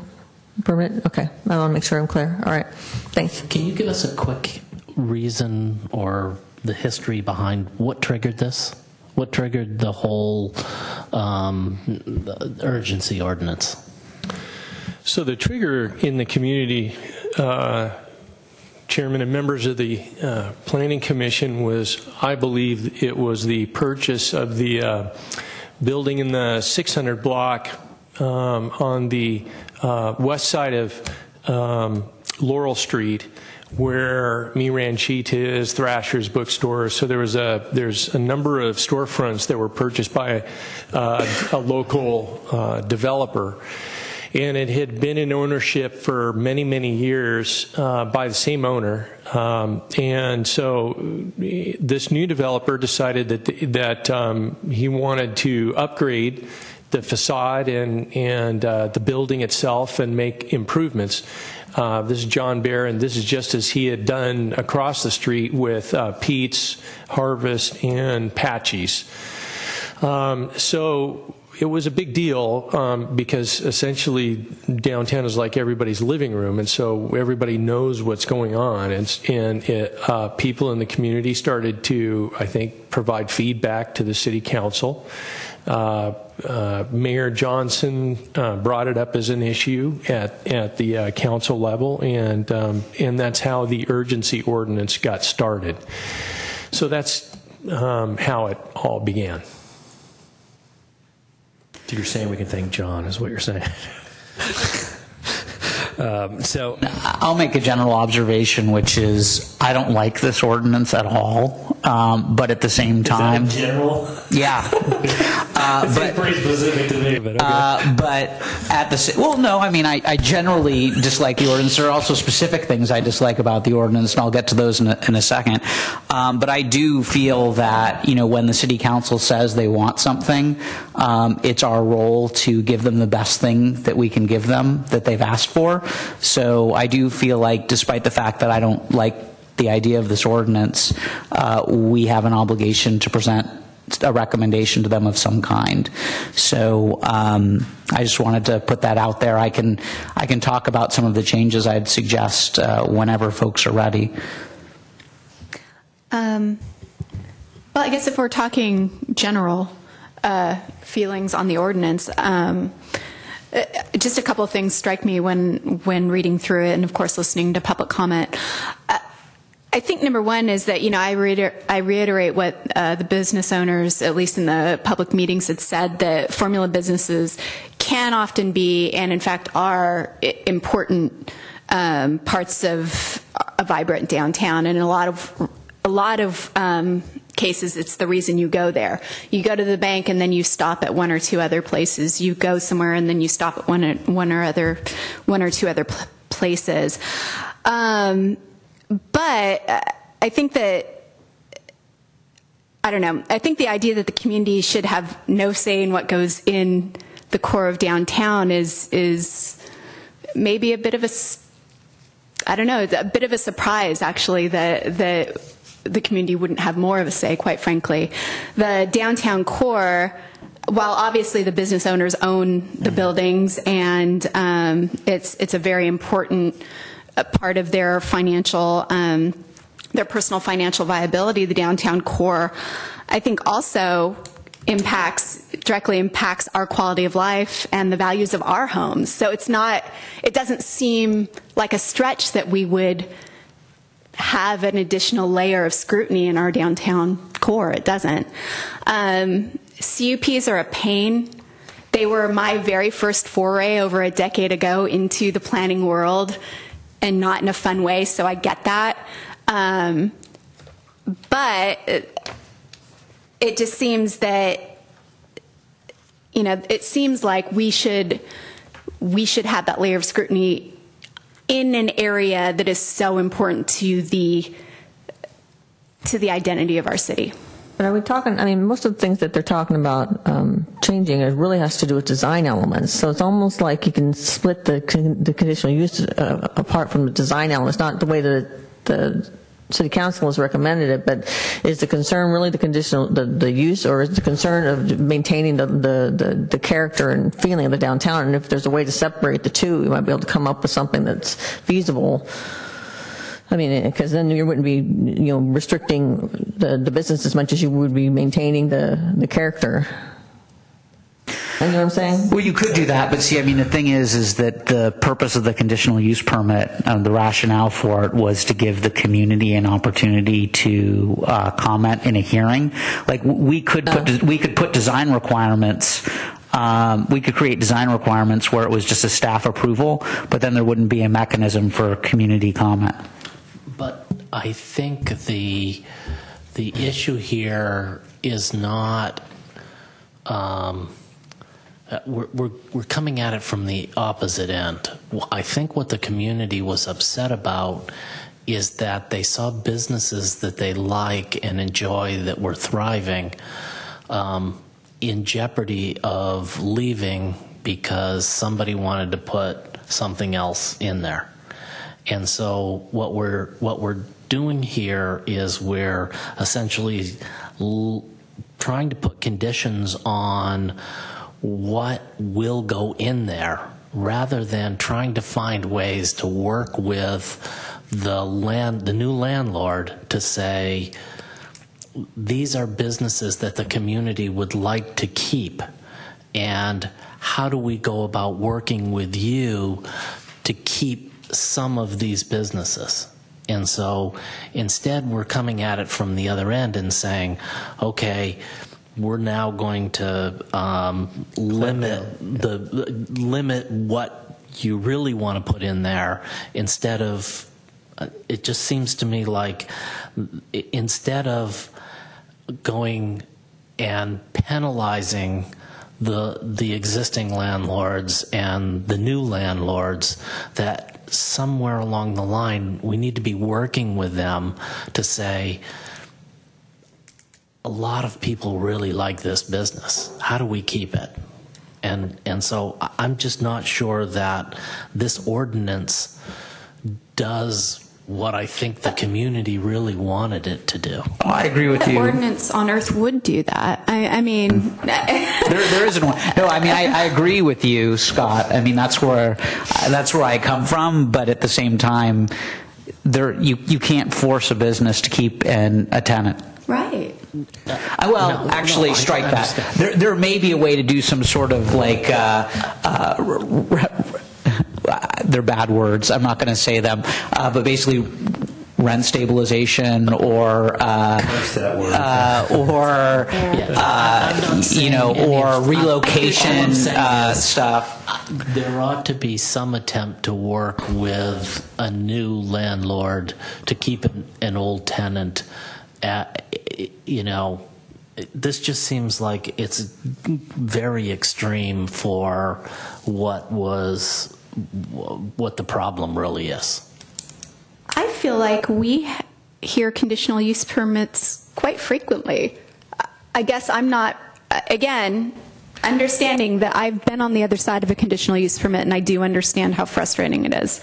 And I do understand that it also can deter potential tenants who just don't want to go through a CUP process. And I do think we need to have some more specificity around timing and streamlining of the process to make that as easy as possible. But having said that, we've approved many a CUP. I just don't think having a conditional use permit process is all that much of a hindrance. And this is coming from somebody that doesn't like. Well, it sounds like what we should probably do is just try and. We don't have a choice on whether on the conditional use portion of it, right? What we have some say in what goes in it, but we don't really have a choice of whether or not conditional use. That this is the mechanism that's going to be put in place, right? If I'm understanding correctly, what's in front of us.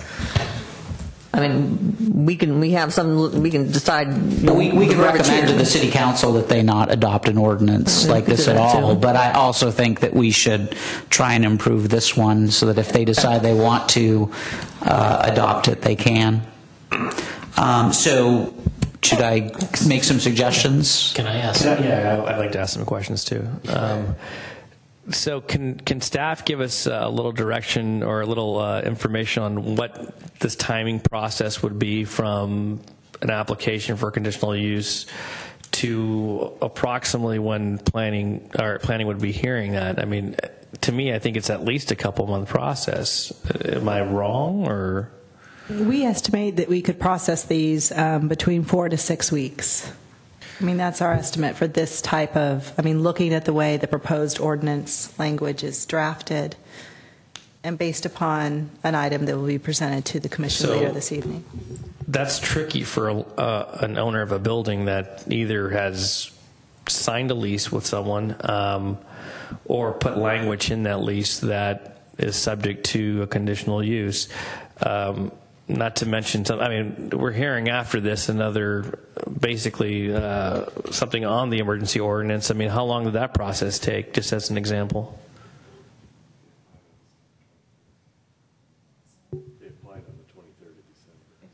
7 weeks. Okay. Sorry. Yeah, we had about 10 days off or something like that. Okay, so it's in line with that 4 to 6 weeks. Along with that, what would the additional cost be to go through the conditional use process versus a normal application? What's the difference in cost for a business owner, for somebody that's trying to put a business in? It said $6,000, right? Yeah, it's just under about $8,000. So this is an additional $8,000 expense for any business that's trying to get a formula business to go into any location. So that's I don't think the cost is a huge thing for a formula business. No, franchise that's just getting going. They just bought a franchise. $8,000 is pretty significant. That's fair. So yeah, that's one of the. I think I know that I agree that we hear conditional use permits all the time, but we're also talking about hearing a pretty concentrated potential conditional use permit, and 4 to 6 weeks on the actual processing of that. Times, say we have 2 or 3 or 4 at a time. given everything else that we're hearing, I think 4 to 6 weeks isn't really that realistic when this starts to get going. I think we're probably talking, 6 to 8 at the very minimal. So what happens in that time frame when a tenant, a landlord wants to lease this spot? You're either holding it or you're creating a lease that you're going to most likely break if it doesn't get approved. And so that's $8,000 that you'd pay for the conditional use permit. Potentially you have 2 months rent of a place, or the landlord's out 2 months rent for the use of that building. And I don't know what the cost of rent is in the buildings downtown, but I can't imagine that it's minimal. So it just seems like this whole process is costing a lot of people a lot of money and a lot of time for what it was originally intended to do. Well, a couple questions. I guess for staff, how have some of the other, particularly California cities, dealt with this conundrum as far as timing and the business costs associated? I'll defer to Nell to see if, I don't know, I'm not sure if that was part of your research or you uncovered any information on that. I think it might be on. Yeah, we didn't look at the cost in other cities. I guess that's a good point. But I believe our fee schedule probably takes into account other cities and perhaps. So our fee schedule is based on, staff time and other indicators. So unfortunately, we couldn't come up with a cost just for this type of CUP. Sort of have to treat all CUPs in the same way, and so that's why the cost would be the same as coming before the Planning Commission with any other CUP. If I could add, Mr. Chairman, so as Nell said, the cost of our CUP is in the market with other cities, so it's about the same as other cities in San Mateo County. And also the timing, actually we probably do better than most cities. Typically things take a little longer in other cities. We pride ourselves on streamlining. So, it could take 3 months, 4 months. I mean, theoretically it could take longer if it's a more complex situation. With regard to the fees, the City Council could, in theory, establish a specific fee for this formula conditional use permit. So they could decide to adopt a specific fee or a reduced fee if they wanted to. Another question, sorry, now you're up there, and this might be a better question for you. Have the other cities, Los Gatos and Palo Alto, popped to mind for the ones that you've noted, when they implemented their ordinance, did they see a particular drop off in rental rates or rental vacancy? I don't believe Palo Alto's has been used yet. Okay. So sort of in anticipation. Los Gatos is considering whether or not to suspend theirs for a period of time. That's exactly what I was. Yeah, so Right. Los Gatos is really struggling with theirs right now. Should they change the definition? They don't think their definition is specific enough. I think ours is a little bit more specific, and so yeah, they've gone back and forth, and their economic development team and planning team and city council and various commissions are studying it right now, actually. So they're going through a similar process as we are. Thank you. That's exactly, I was thinking Los Gatos in particular, knowing that they've had a lot of, it's been in place for a number of years now, correct? And I know that they've gone up and down with their vacancy rates in their downtown core. Okay. David. Okay, so as far as changes, starting with 18.23 and the necessary findings, I struggle with the word complements. does that mean it has to improve? Do we mean like not inconsistent with?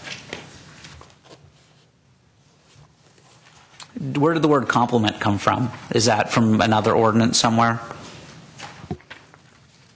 Well, staff discussed this language as well. What was here before was the word compatible. What we're really looking for is that the way that the use appears along the existing storefront characteristics of the downtown area is done in a way that doesn't detract from or kind of stand out too much on its own. So, how about does not detract? Did you consider doing it that way? We could also look at it that way as well. Okay. So anybody like does not detract better than complement? Or am I the only one who doesn't like complement? Which one are you on again? I'm on C1A. C1A, okay. I'm fine with does not detract, okay. yeah. And then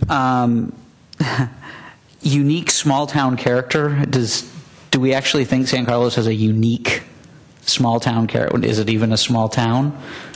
Are we a small town? I don't mind taking small town out. That was part of the general plan, keeping the village character of San Carlos and the small town feel of San Carlos. Small town in the middle of Silicon Valley. Compared to, yes, a lot of. Compared to what? Downtown Redwood City. San Mateo, downtown San Mateo.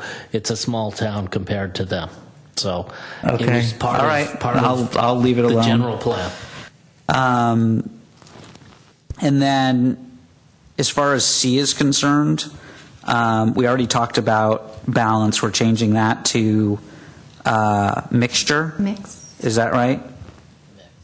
Or mixture, yeah. Mixture. Mixture, blend, yeah. And then in B, we're taking out the word vacancy. Is that right? Rates, we were taking out rates. Oh, rates. I have a question on the term economic health. What if something like a YMCA wanted to, they wouldn't necessarily add to the economic health of but that would be providing a service to the community. We do want it, we have to find all three of these. Do we want to have to say that? But the zoning would already take care of not having a YMCA. Yeah, why wouldn't it fall under the zoning? All right. Does anyone have any other changes to 18.23? I guess no, but one of the questions that I would ask is, can we put in a time limit? Yeah. Okay, I think so can we say 30 days from the time the permit is, and I know that is a crunch for staff, but it's also trying to balance property rights. the owners and the applicants with. Well, that would fit nicely in B. Could we add and brought to the Planning Commission for approval within 6 weeks unless infeasible? Staff would like to reply to that, if I may. All right. If I could just jump in here. When we schedule projects for review and consideration by the decision-making body, such as a planning commission, we work with the applicants very hard to make sure that their application is complete. Sometimes we receive applications that, don't have all the necessary information, or perhaps aren't describing materials, or perhaps they have submitted something that doesn't comply with the code. Let's just use sign area, for example.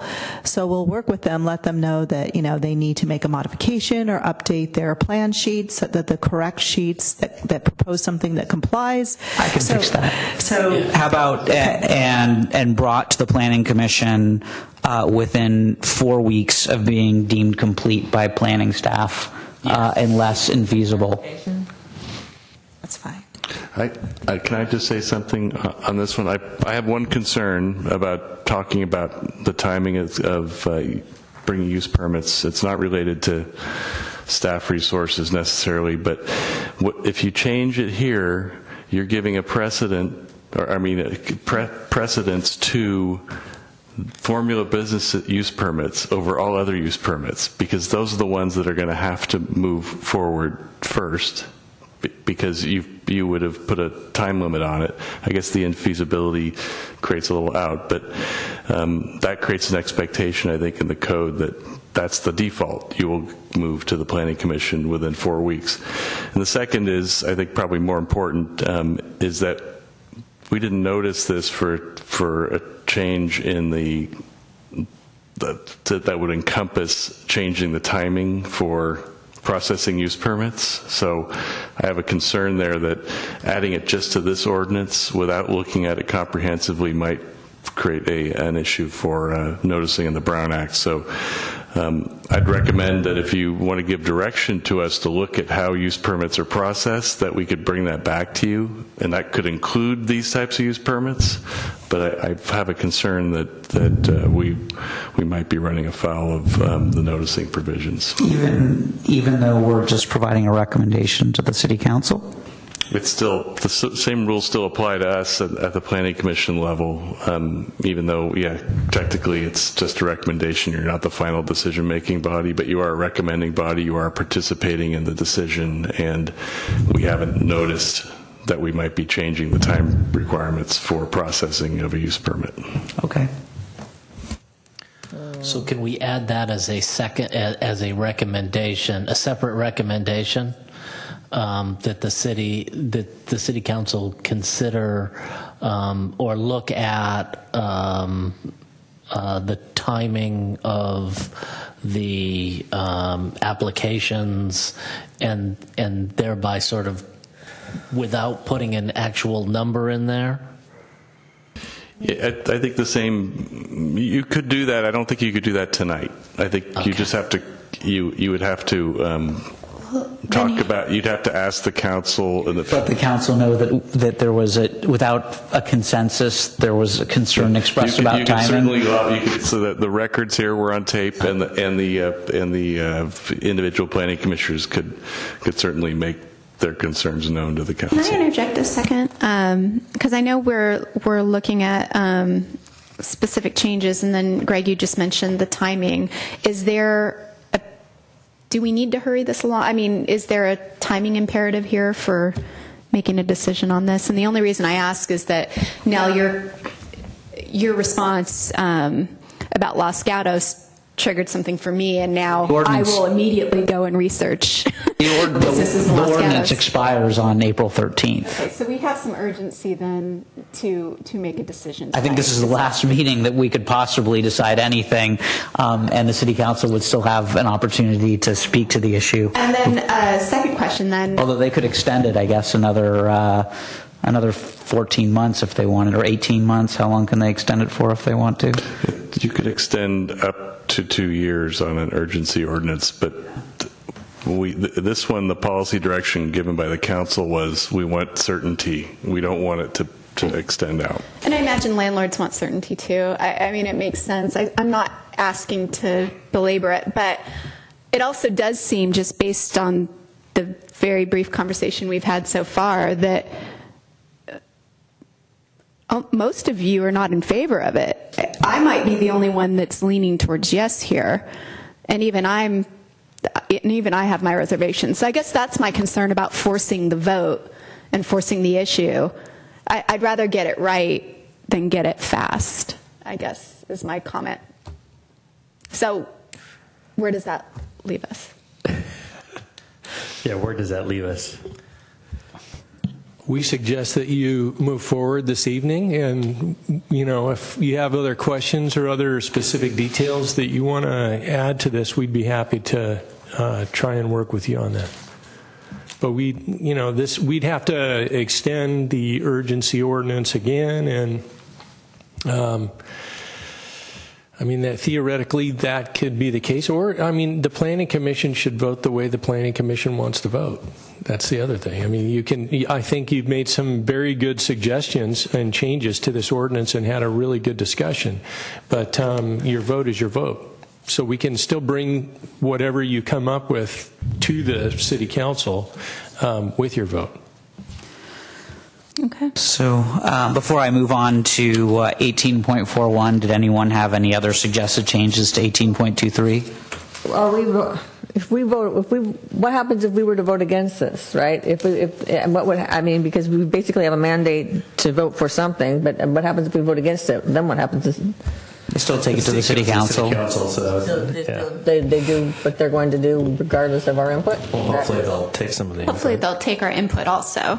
So the changes that we're discussing and that David specifically is bringing up, hopefully will be considered in what they ultimately vote on, even if we vote against it and they vote for it.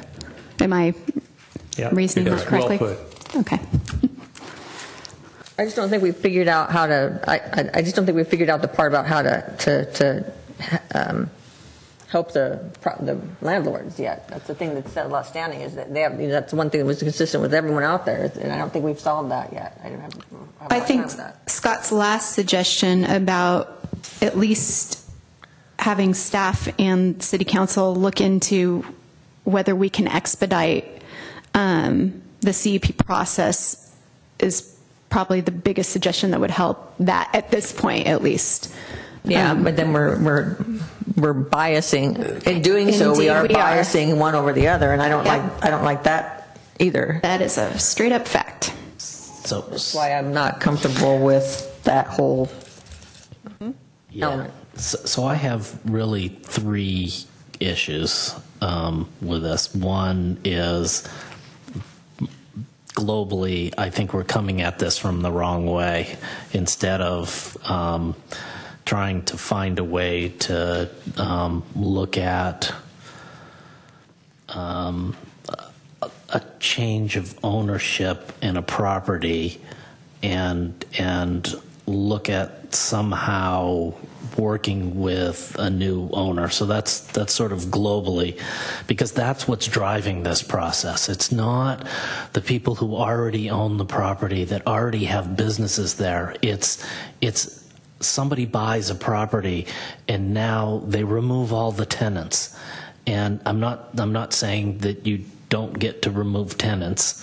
I'm saying that somehow there needs to be a way to work with a property owner for. What do you suggest? I don't know. I don't know either. I mean, that's the thing is, so I can identify problems too, but unless we have a solution for it. This doesn't seem to be solving that problem. Agreed. Okay? So we're putting something in place that's not really going to solve the problem. Agreed. Instead, we're just putting something in place. Agreed. And that's the problem that I have, because it doesn't solve the problem. Yes. Yeah, I agree. Okay. And so the second thing, the 2 things that I do have, when I say, okay, I've got to look at this, the 2 things I have problems with is the timing. So I need to know it's going to be quick for the new businesses coming in, and the cost has to be reasonable. Because when I look at an $8,000 cost for a business to go through this, whereas 3 months ago they didn't have to go, to me feels like we're going to not have a lot of businesses come into the city. Okay. So anybody else have anything on 18.23? No, nothing specific. I think we can move on to Okay, so 18.41. So if the primary concern was like really big chain stores, I know that 10 is arbitrary, and any other number I come up with is always also going to be arbitrary, but I'm thinking maybe a higher number. I don't know whether it's 25 or 40 or 50. I mean, 10 can still be a family business. I mean, I don't know that the intention was to affect family businesses. It's the idea that if it's a much higher number, the example that was used in public comment, the Apple store, it would clearly not bother them anyway, and the idea is that Apple would be such a long-lasting tenant that it wouldn't matter. Is that kind of the idea of raising the Can I number? suggest that we look at public versus private? What do you mean by that?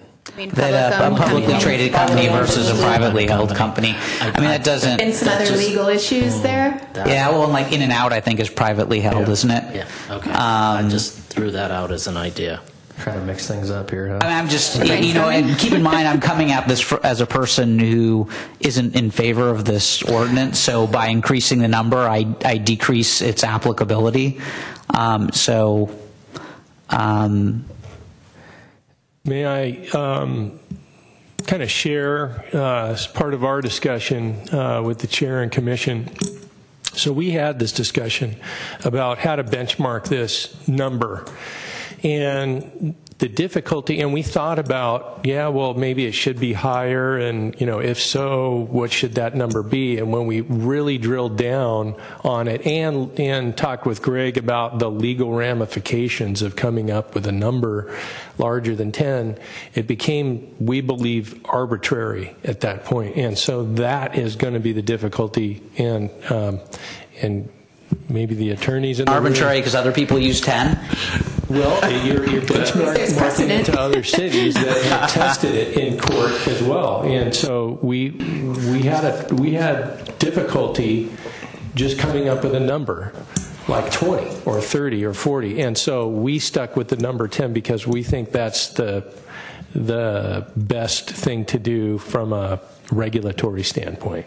But the commission could certainly recommend something else. And just to underline that point, we did actually review all the other ordinances to determine some commonality, and from a policy standpoint, it seemed like 10 was a reasonable number because the purpose of the ordinance is to provide a layer of regulation over formula businesses, and if you make the number too high, then it starts to defeat the purpose of this additional regulation of businesses that the public might perceive as formula businesses that should have been regulated, as opposed to businesses that are small enough that, and it's a matter of opinion, I agree, and I think there is some flexibility in the number. I'm not saying that there isn't. It's just, where do you draw the line? It's always that in this situation. What is the highest number you saw? I think 11 was the highest number we saw. I saw 12 in the city comparisons that Nell gave us. 12 somewhere. There was up to 11, and the 12th one triggered the I think that was San Francisco's ordinance. Okay. I mean, is there a city that actually this is working well for? We've had two that we're not sure it's working well for. Is there one that there's like good feedback for that we would consider a good benchmark in the way that they've done it? Is there? I think that's for Nell to answer. I guess it depends what you would consider good. I mean, we looked at cities that have denied conditional use permit applications, just as sort of like what happens when one is denied. And, Sausalito a few years ago denied a Subway. The Planning Commission denied a Subway restaurant, and it was appealed to the City Council, and the City Council upheld the Planning Commission's decision to deny the proposal. So it worked in that regard. But then again, cities allow them all the time. So you consider San Francisco's process, it's quite onerous, and they deny applications frequently. They have numerical benchmarks for how much is allowed in certain areas, and they have very strict findings. But there is also a significant amount of formula retail in neighborhoods throughout San Francisco. So it does happen, and the process does work, and theirs is super lengthy, closer to 6 months to a year. I guess what I'm going at is do we have an example where it's been implemented and business is still thriving, and that it hasn't become a chokehold on business? I guess if I would say Sausalito, they've had theirs for a number of years, and I would consider downtown Sausalito to be quite nice and thriving. And San Francisco is a hard point of comparison, but I don't know. Benicia? How closely does ours mirror Sausalito's ordinance? Let me take a look at Sorry, it. I am looking at the findings, and they seem, but obviously that's not the whole.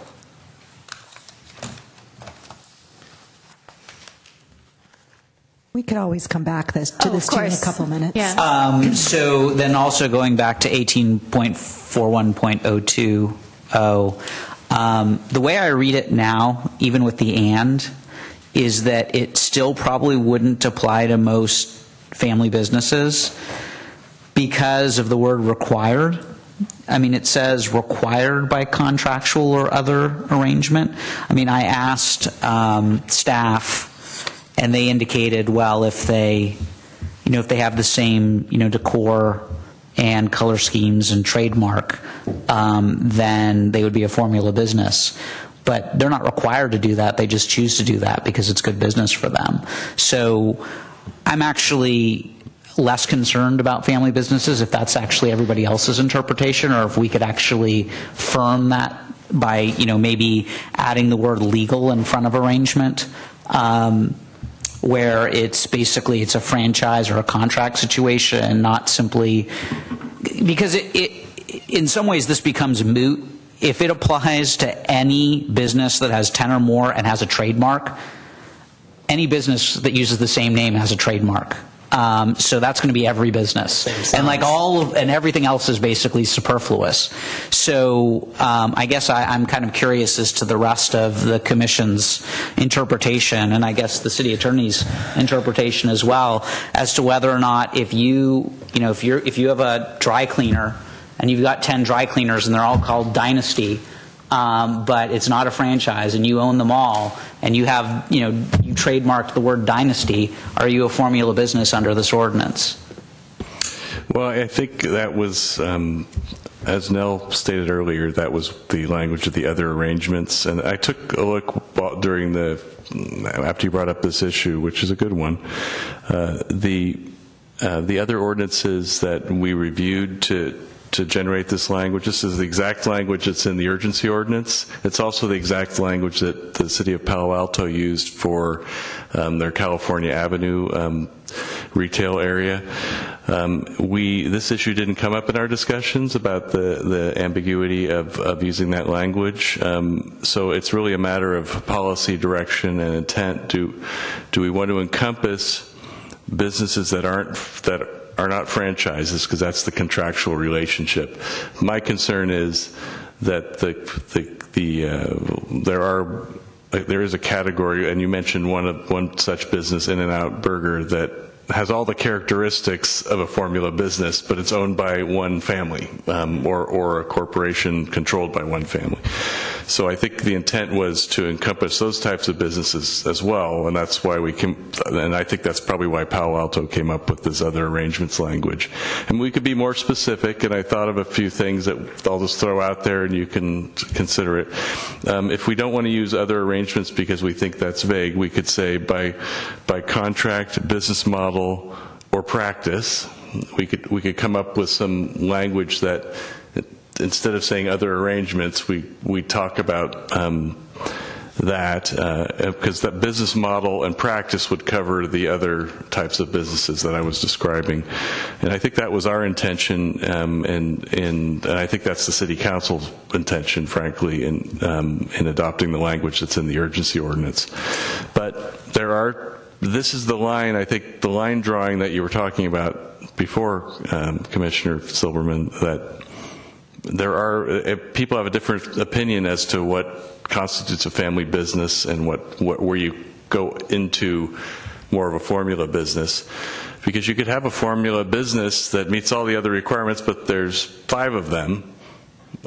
And there used to be a burger chain around here called Pudley's. At one point there were 5 or 6 of them on the peninsula, and they were the same. Their menus were the same, they had the same name, they kind of had the same look and feel, their locations might have been different. They didn't quite make it to 10, but if they had 20 such businesses, you might say, you're kind of a formula business. So it is a line drawing. I think that's we have really, like Rangoon Ruby, right? Now they've got 4 different restaurants, although a couple of them have different names. They have a very similar menu. Mm-hmm. If they get up to 10, I guess they would be a formula business too. And then we have another successful, not to pick on certain restaurants that are successful, but the Refuge has another location now in Menlo Park, and we could all envision them being a successful regional business that has a similar model. But so that's where the line drawing is, I think. If you think 10's too low, then I think you should propose a different number to the city council and then let the city council consider that. And if you want to be more specific, I just threw out that by contract, business model, or practice. And then you could take one of those words out maybe or something. But I think that would address at least the perceived ambiguity with other arrangements. Mm-hmm. Well, I don't like it, but at the same time, I don't like ambiguity either. So I actually would suggest that change as recommended by the city attorney. But I would eliminate the inclusion of trademark or service mark, because I think that basically captures everything. Because there's no business that basically every business is going to have a trademark or service mark of their name. I'd agree with that. So I would ask to remove those. You could say the same thing for color scheme, signs. See, those are the things that the city's worried about, right? Is someone coming, someone putting a giant In-N-Out sign, in the middle of Laurel Street, right? I mean, I don't know. That's, as you get to 10 businesses, those are the things that, you can save money on. Those are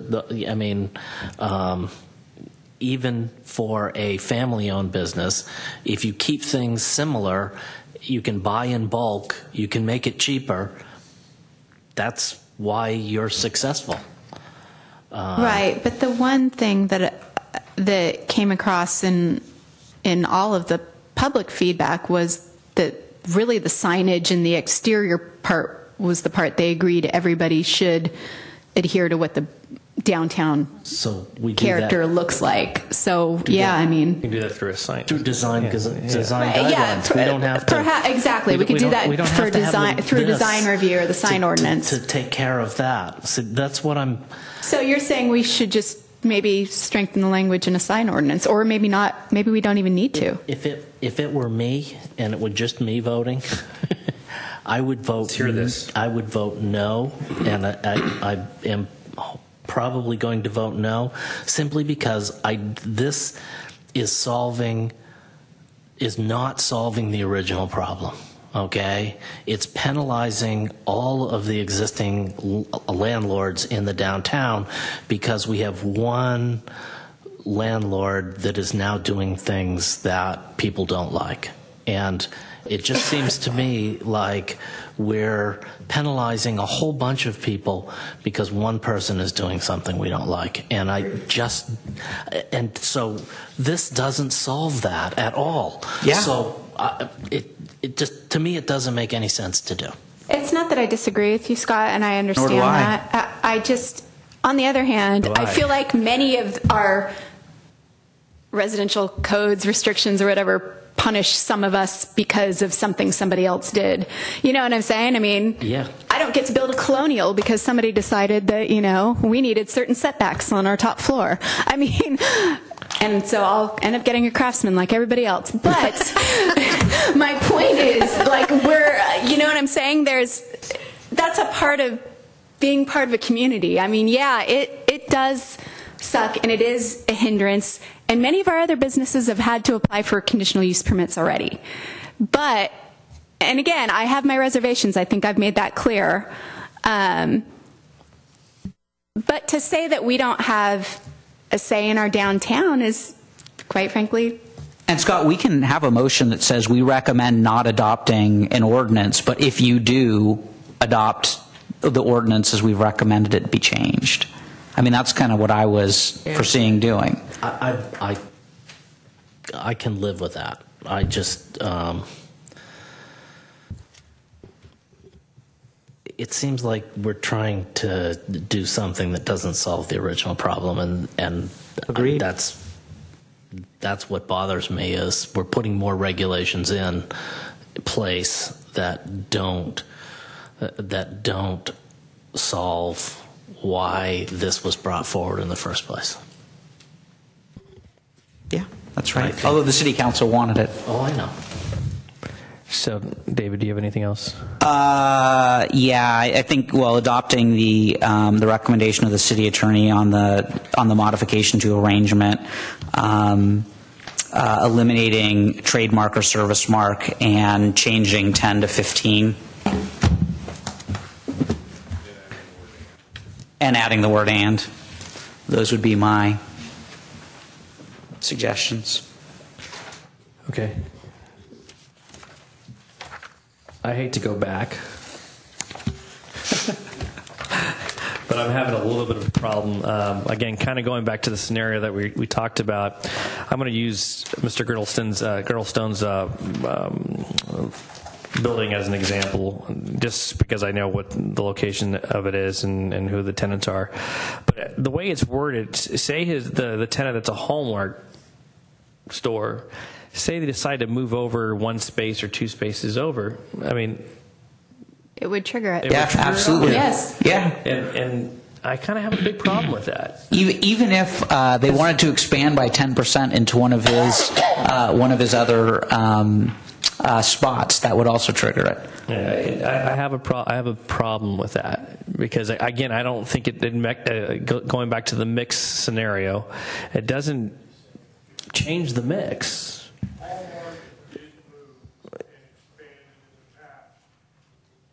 Yeah.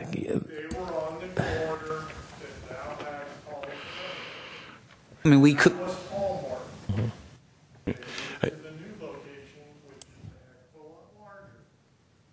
Yeah. I mean, we could put an exception in it for businesses moving, within a block of each other, I suppose, right? Recommend the exception. Yeah, I think I think I see a couple problems with that, just because use permits run with the land. I mean, they're supposed to be with the site, and so what you're talking about is another layer of exceptions from the regulatory scheme, as opposed to a transferability, which you can't do because it's a use permit. Does that mean that if it runs with the land, once there's a conditional use permit at a location for a formula business, then it can sell that conditional use permit to another formula business? As long as it's, as I understand from staff, as long as it's a similar business. So if it was, American Greetings has a store, if they came in and we use the Hallmark store as an example, some other similar use could go in. And the use permit set as far as the use, okay. Narrow, right? Like they couldn't have been unoccupied for a certain amount of time. Mm-hmm. And would that still apply? So all of the businesses now that don't need CUPs, they would, of course, be grandfathered in. Does that mean that if a new business went in that was of a similar or identical use, even if they're a formula business, would it trigger a CUP if it went in right away?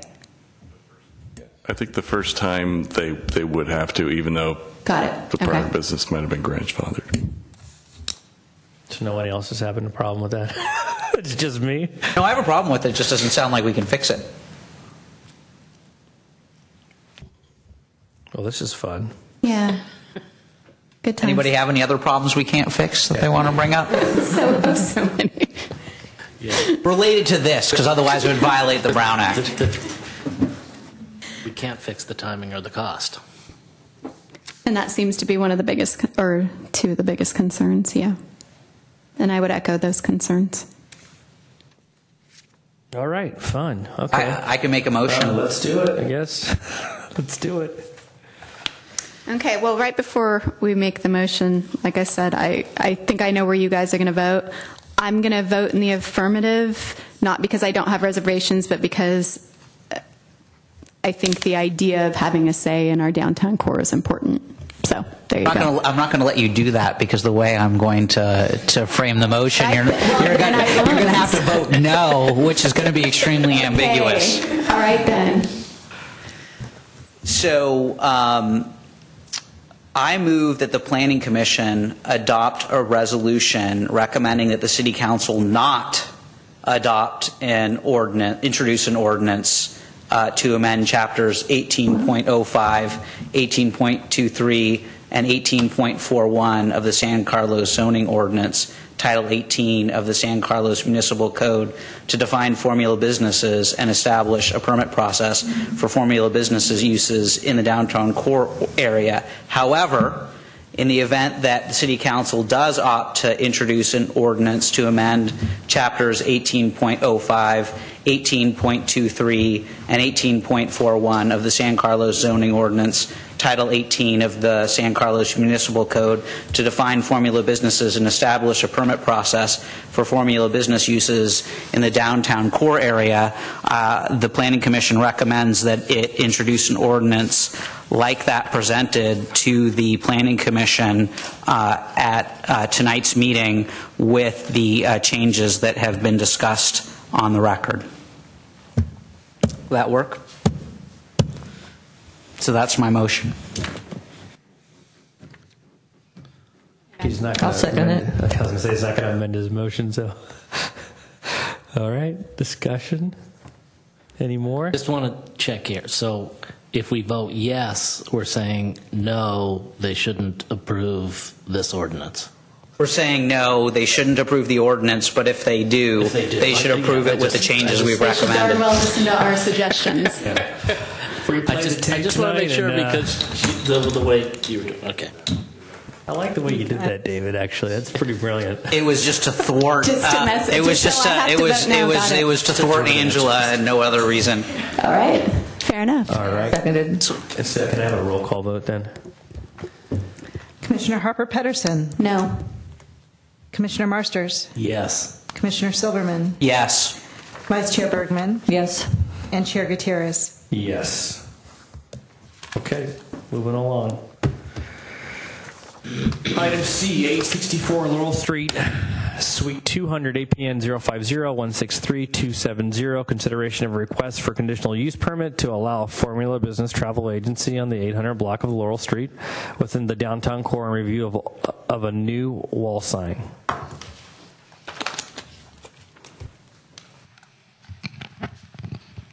Hi, thank you. I'm Laura Russell with the Planning Division. So the item before you is a request for a conditional use permit to operate a travel agency that is subject to the Formula Business Urgency Ordinance, and this request also includes a new wall sign. The project site is located at 864 Laurel Street, Suite 200, which is on the west side of the street. The site is zoned MUDC, Mixed Use Downtown Core. The general plan land use designation is Mixed Use Medium Density. The lot is 7,750 square feet, and there's one building on site that currently has 3 commercial spaces. It includes Nothing But Cakes, Planet Halo, and the subject site, which is 920 square feet. There are 2 existing residential units above and 8 parking spaces on site. As you are aware, the City Council passed an urgency ordinance, and I just want to make the one point that it put in place interim zoning. It did not establish a moratorium. So it is within the applicant's right to apply for this conditional use permit, which they have applied for your consideration this evening. So you're aware of why we're doing this and why we're here tonight. The one other point I wanted to make is that the applicant had originally reviewed her proposed business with staff prior to the passage of the urgency ordinance, but her formal application for that business was received after the urgency ordinance was adopted, so it does apply to her. So she did not have knowledge that it would apply at the time that she originally was considering this site. That's a bummer. Also, since the city is considering the urgency ordinance at this time, we have used the community development director's discretion to elevate the sign permit application up to your level for concurrent review. So that's why the sign permit is with the conditional use permit tonight. So this proposed use is considered walk-in clientele, which is an office use which is permitted within this district. It's a formula business for the reasons that we've discussed this evening. This specific business is independently owned. It's a franchise. It's Expedia Cruise Ship Centers. This would be a full-service travel agency specializing in cruise vacations. There are 34 locations within the United States. 4 of those are in California, and the closest is in Petaluma. So based on the market territory, the way that these franchise is organized, the business would be the only franchise that could operate in the immediate area of San Carlos, Belmont, Redwood Shores, and Redwood City. The owner of the business plans on hiring about 20 vacation consultants, is how it works within their business model. And the vacation consultants would be independent contractors who largely work from home. They may work from this subject site, but no more than 5 would be present at any time.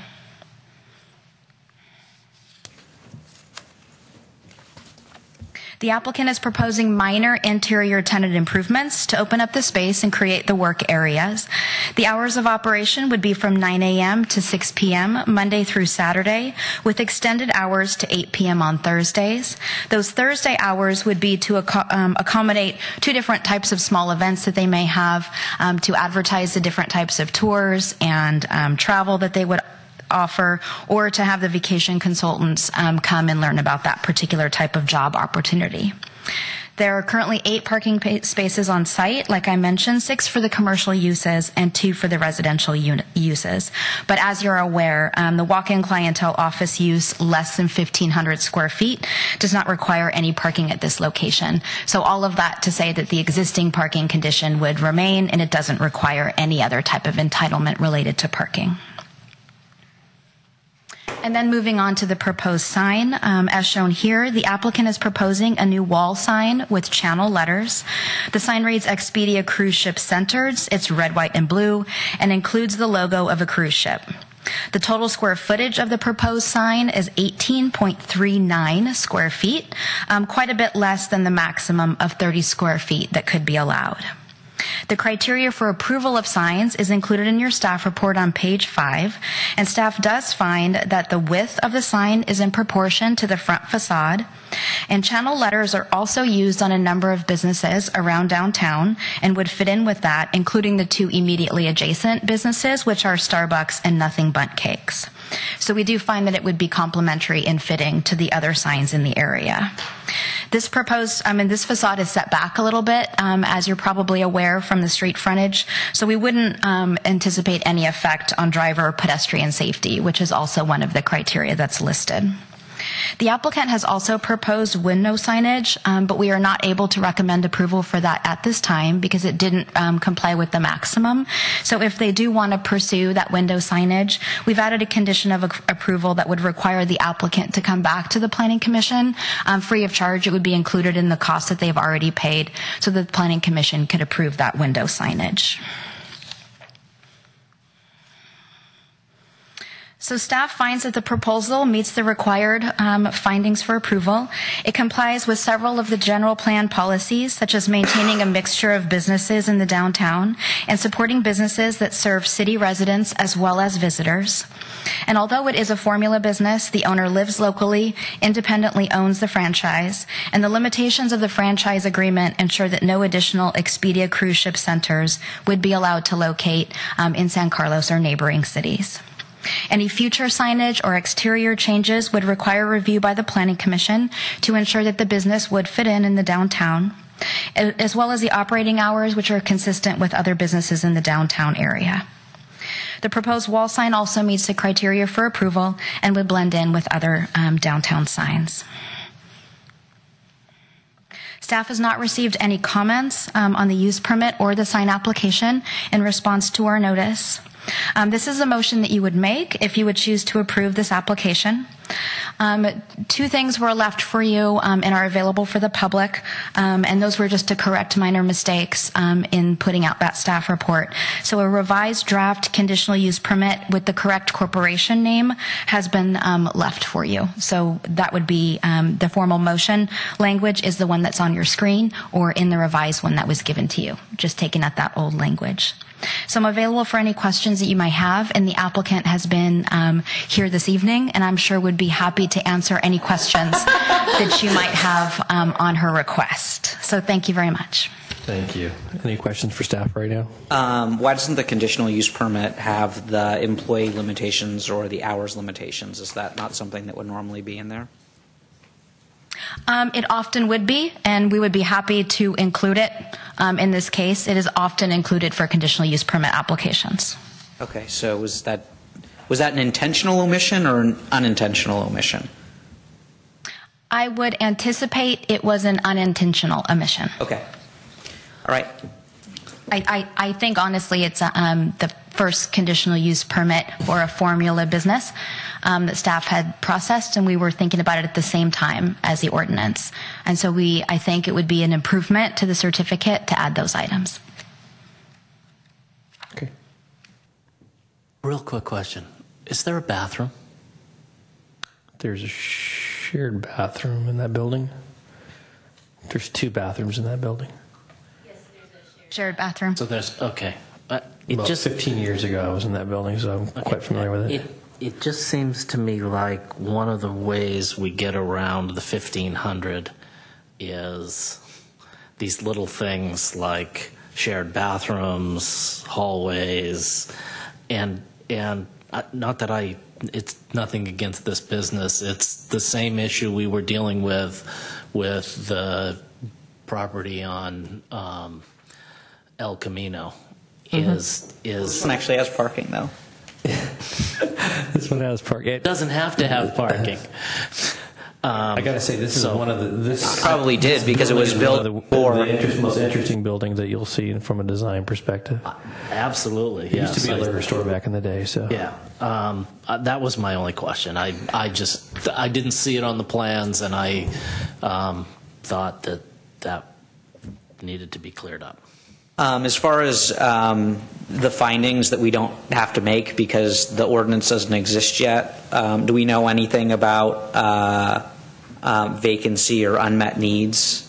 I mean, how long has the space been unlet? Do we know? I think it was in one of the reports. I think it's since November or in September. And then in regards to the unmet needs, there's not another travel agency in the downtown core area. I have a question about the lighting. How bright is the LED lighting for the sign?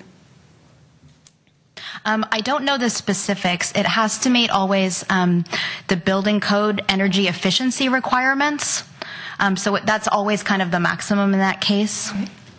I guess just given the hours, it seems surprising that the sign would be lit at all, given that it's going to only operate till 6. And Nothing Bundt Cakes right next to it doesn't have a lighted sign, so I guess I'm sort of also thinking if it's this big bright lighted sign right there, it just doesn't seem like the signage would fit in all that well. Yeah.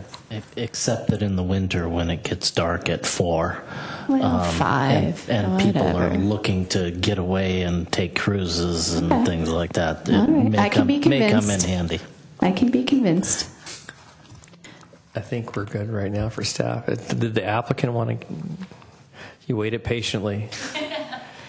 And thank you for waiting. And it's ironic that we heard that other thing before hearing this one. So, yes. Hi, I'm Grace Lau. I'm the owner of the franchised Expedia Cruise Ship Centers business, and I can answer that question in terms of the sign lighting. Well, sort of answer it. Actually, Nothing Bundt Cakes does have a lighted sign. It's on the side of their building. Side of the building, yeah, instead of the awning. So my lights would be basically controlled with a light sensor. So based on when it gets dark, it would actually turn on. And the reason why we do want a lighted sign is because of those evening events that we plan on having on Thursday evenings in conjunction with harvest nights and whatnot. So we'd like to have, since we're going to be open till 8 p.m. For those types of events, we'd like to make sure that we have that available. A couple of questions Thank you. for you, if you That don't mind. helps. So yeah, that was one of my questions on your Thursday evenings. And are you aware that they're talking about moving Hot Harvest Nights to a Sunday? Well, we wanted to just choose one particular night of the week for the community to be able to gather for our events. So if I remember correctly, that has that open area too. Is that part of your lease there? Yes. And is that where you would be holding?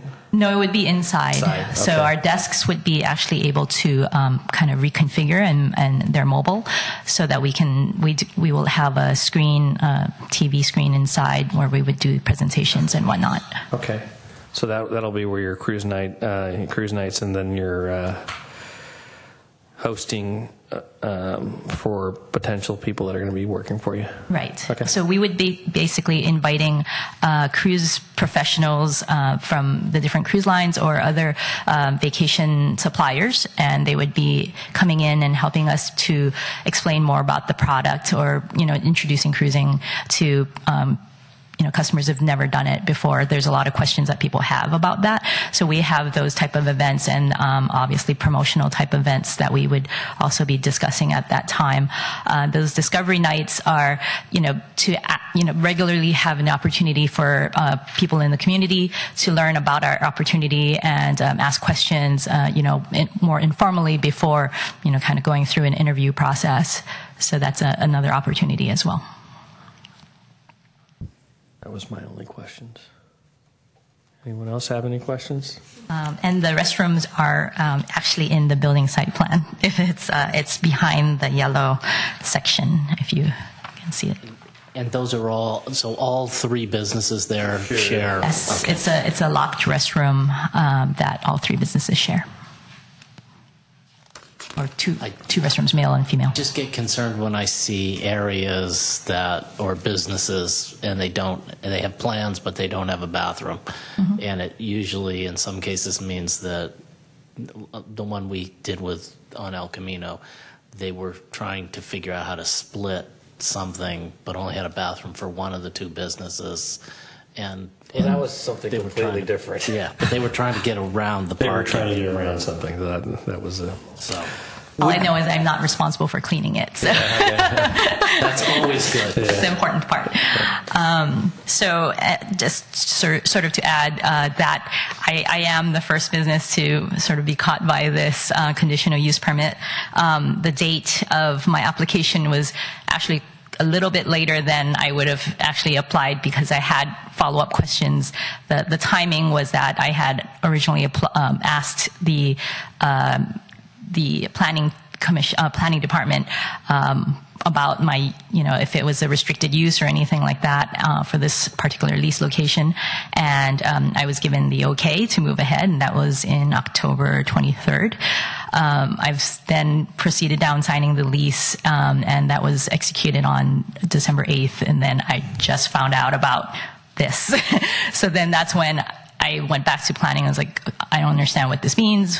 So there was a lot of questions, and I think there were still clarifications by the planning department, so that, in the end, like, I couldn't be grandfathered back to the original decision everything depended on when I actually filed, and that's when I just went ahead and filed the business registration. So it was kind of a weird process because of the way things went down. Sounds like a weird process, yeah. So the only reason that you selected Thursday to be your late night was because of Hot Harvest Nights? It was also one of the nights that seems to have worked well with some of the other franchise partners in other areas. So. Okay. Do you want to give her the flexibility? I was thinking about that. Yeah, I was thinking about that. A night. Okay. Yeah. Right. I mean, a little flexibility, because that might Yeah, change you don't too. want to be locked into Yeah, it. I mean, I was thinking maybe just change it to, may stay open one night per week till 8 p.m. Yes. That would be great. Probably not on the weekend, but it would probably be either a Wednesday or Thursday, if anything. We'll give you the flexibility, I think, of picking the day, but Yeah. Yep. Sounds good. And so the other question is, if Hot Harvest Nights is going to be Sunday morning, Sunday afternoon, Has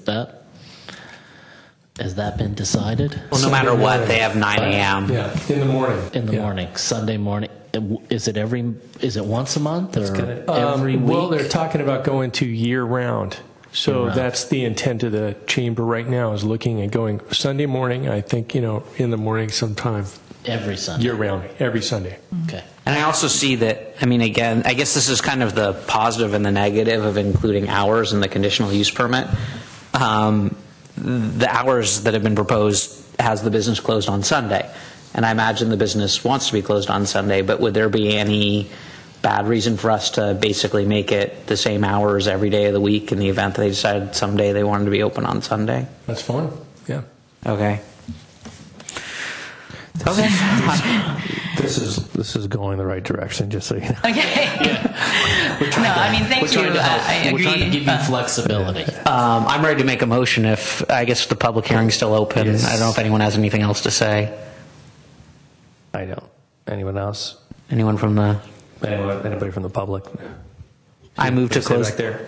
Nothing, you sure?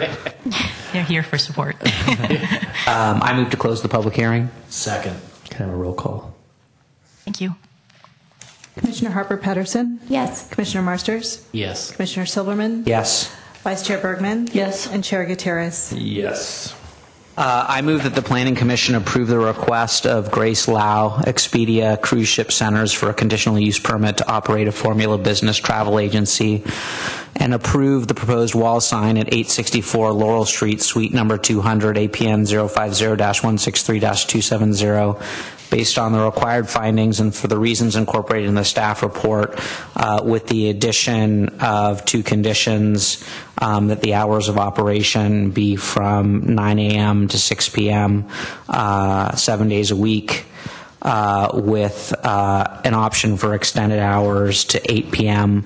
on one night per week, and that the location may employ up to 5 workers in the facility at any given time.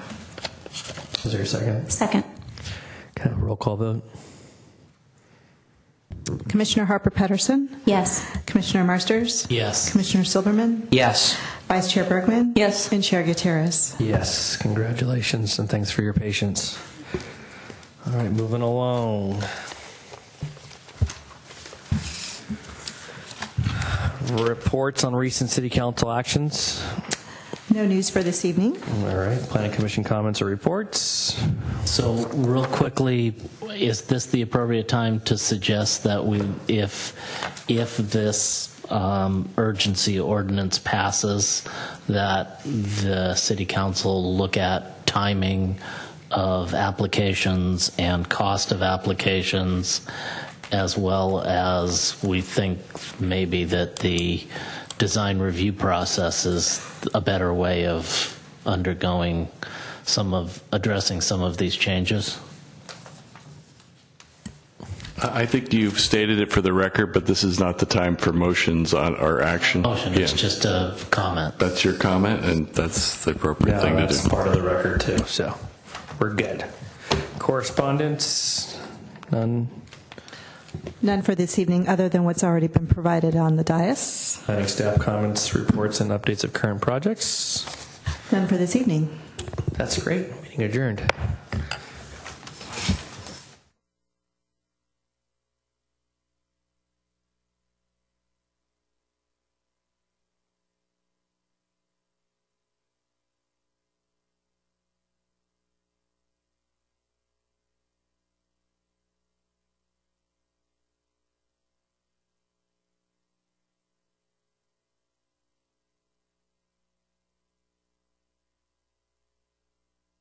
Above the description will allow you to view the request location on a detailed map.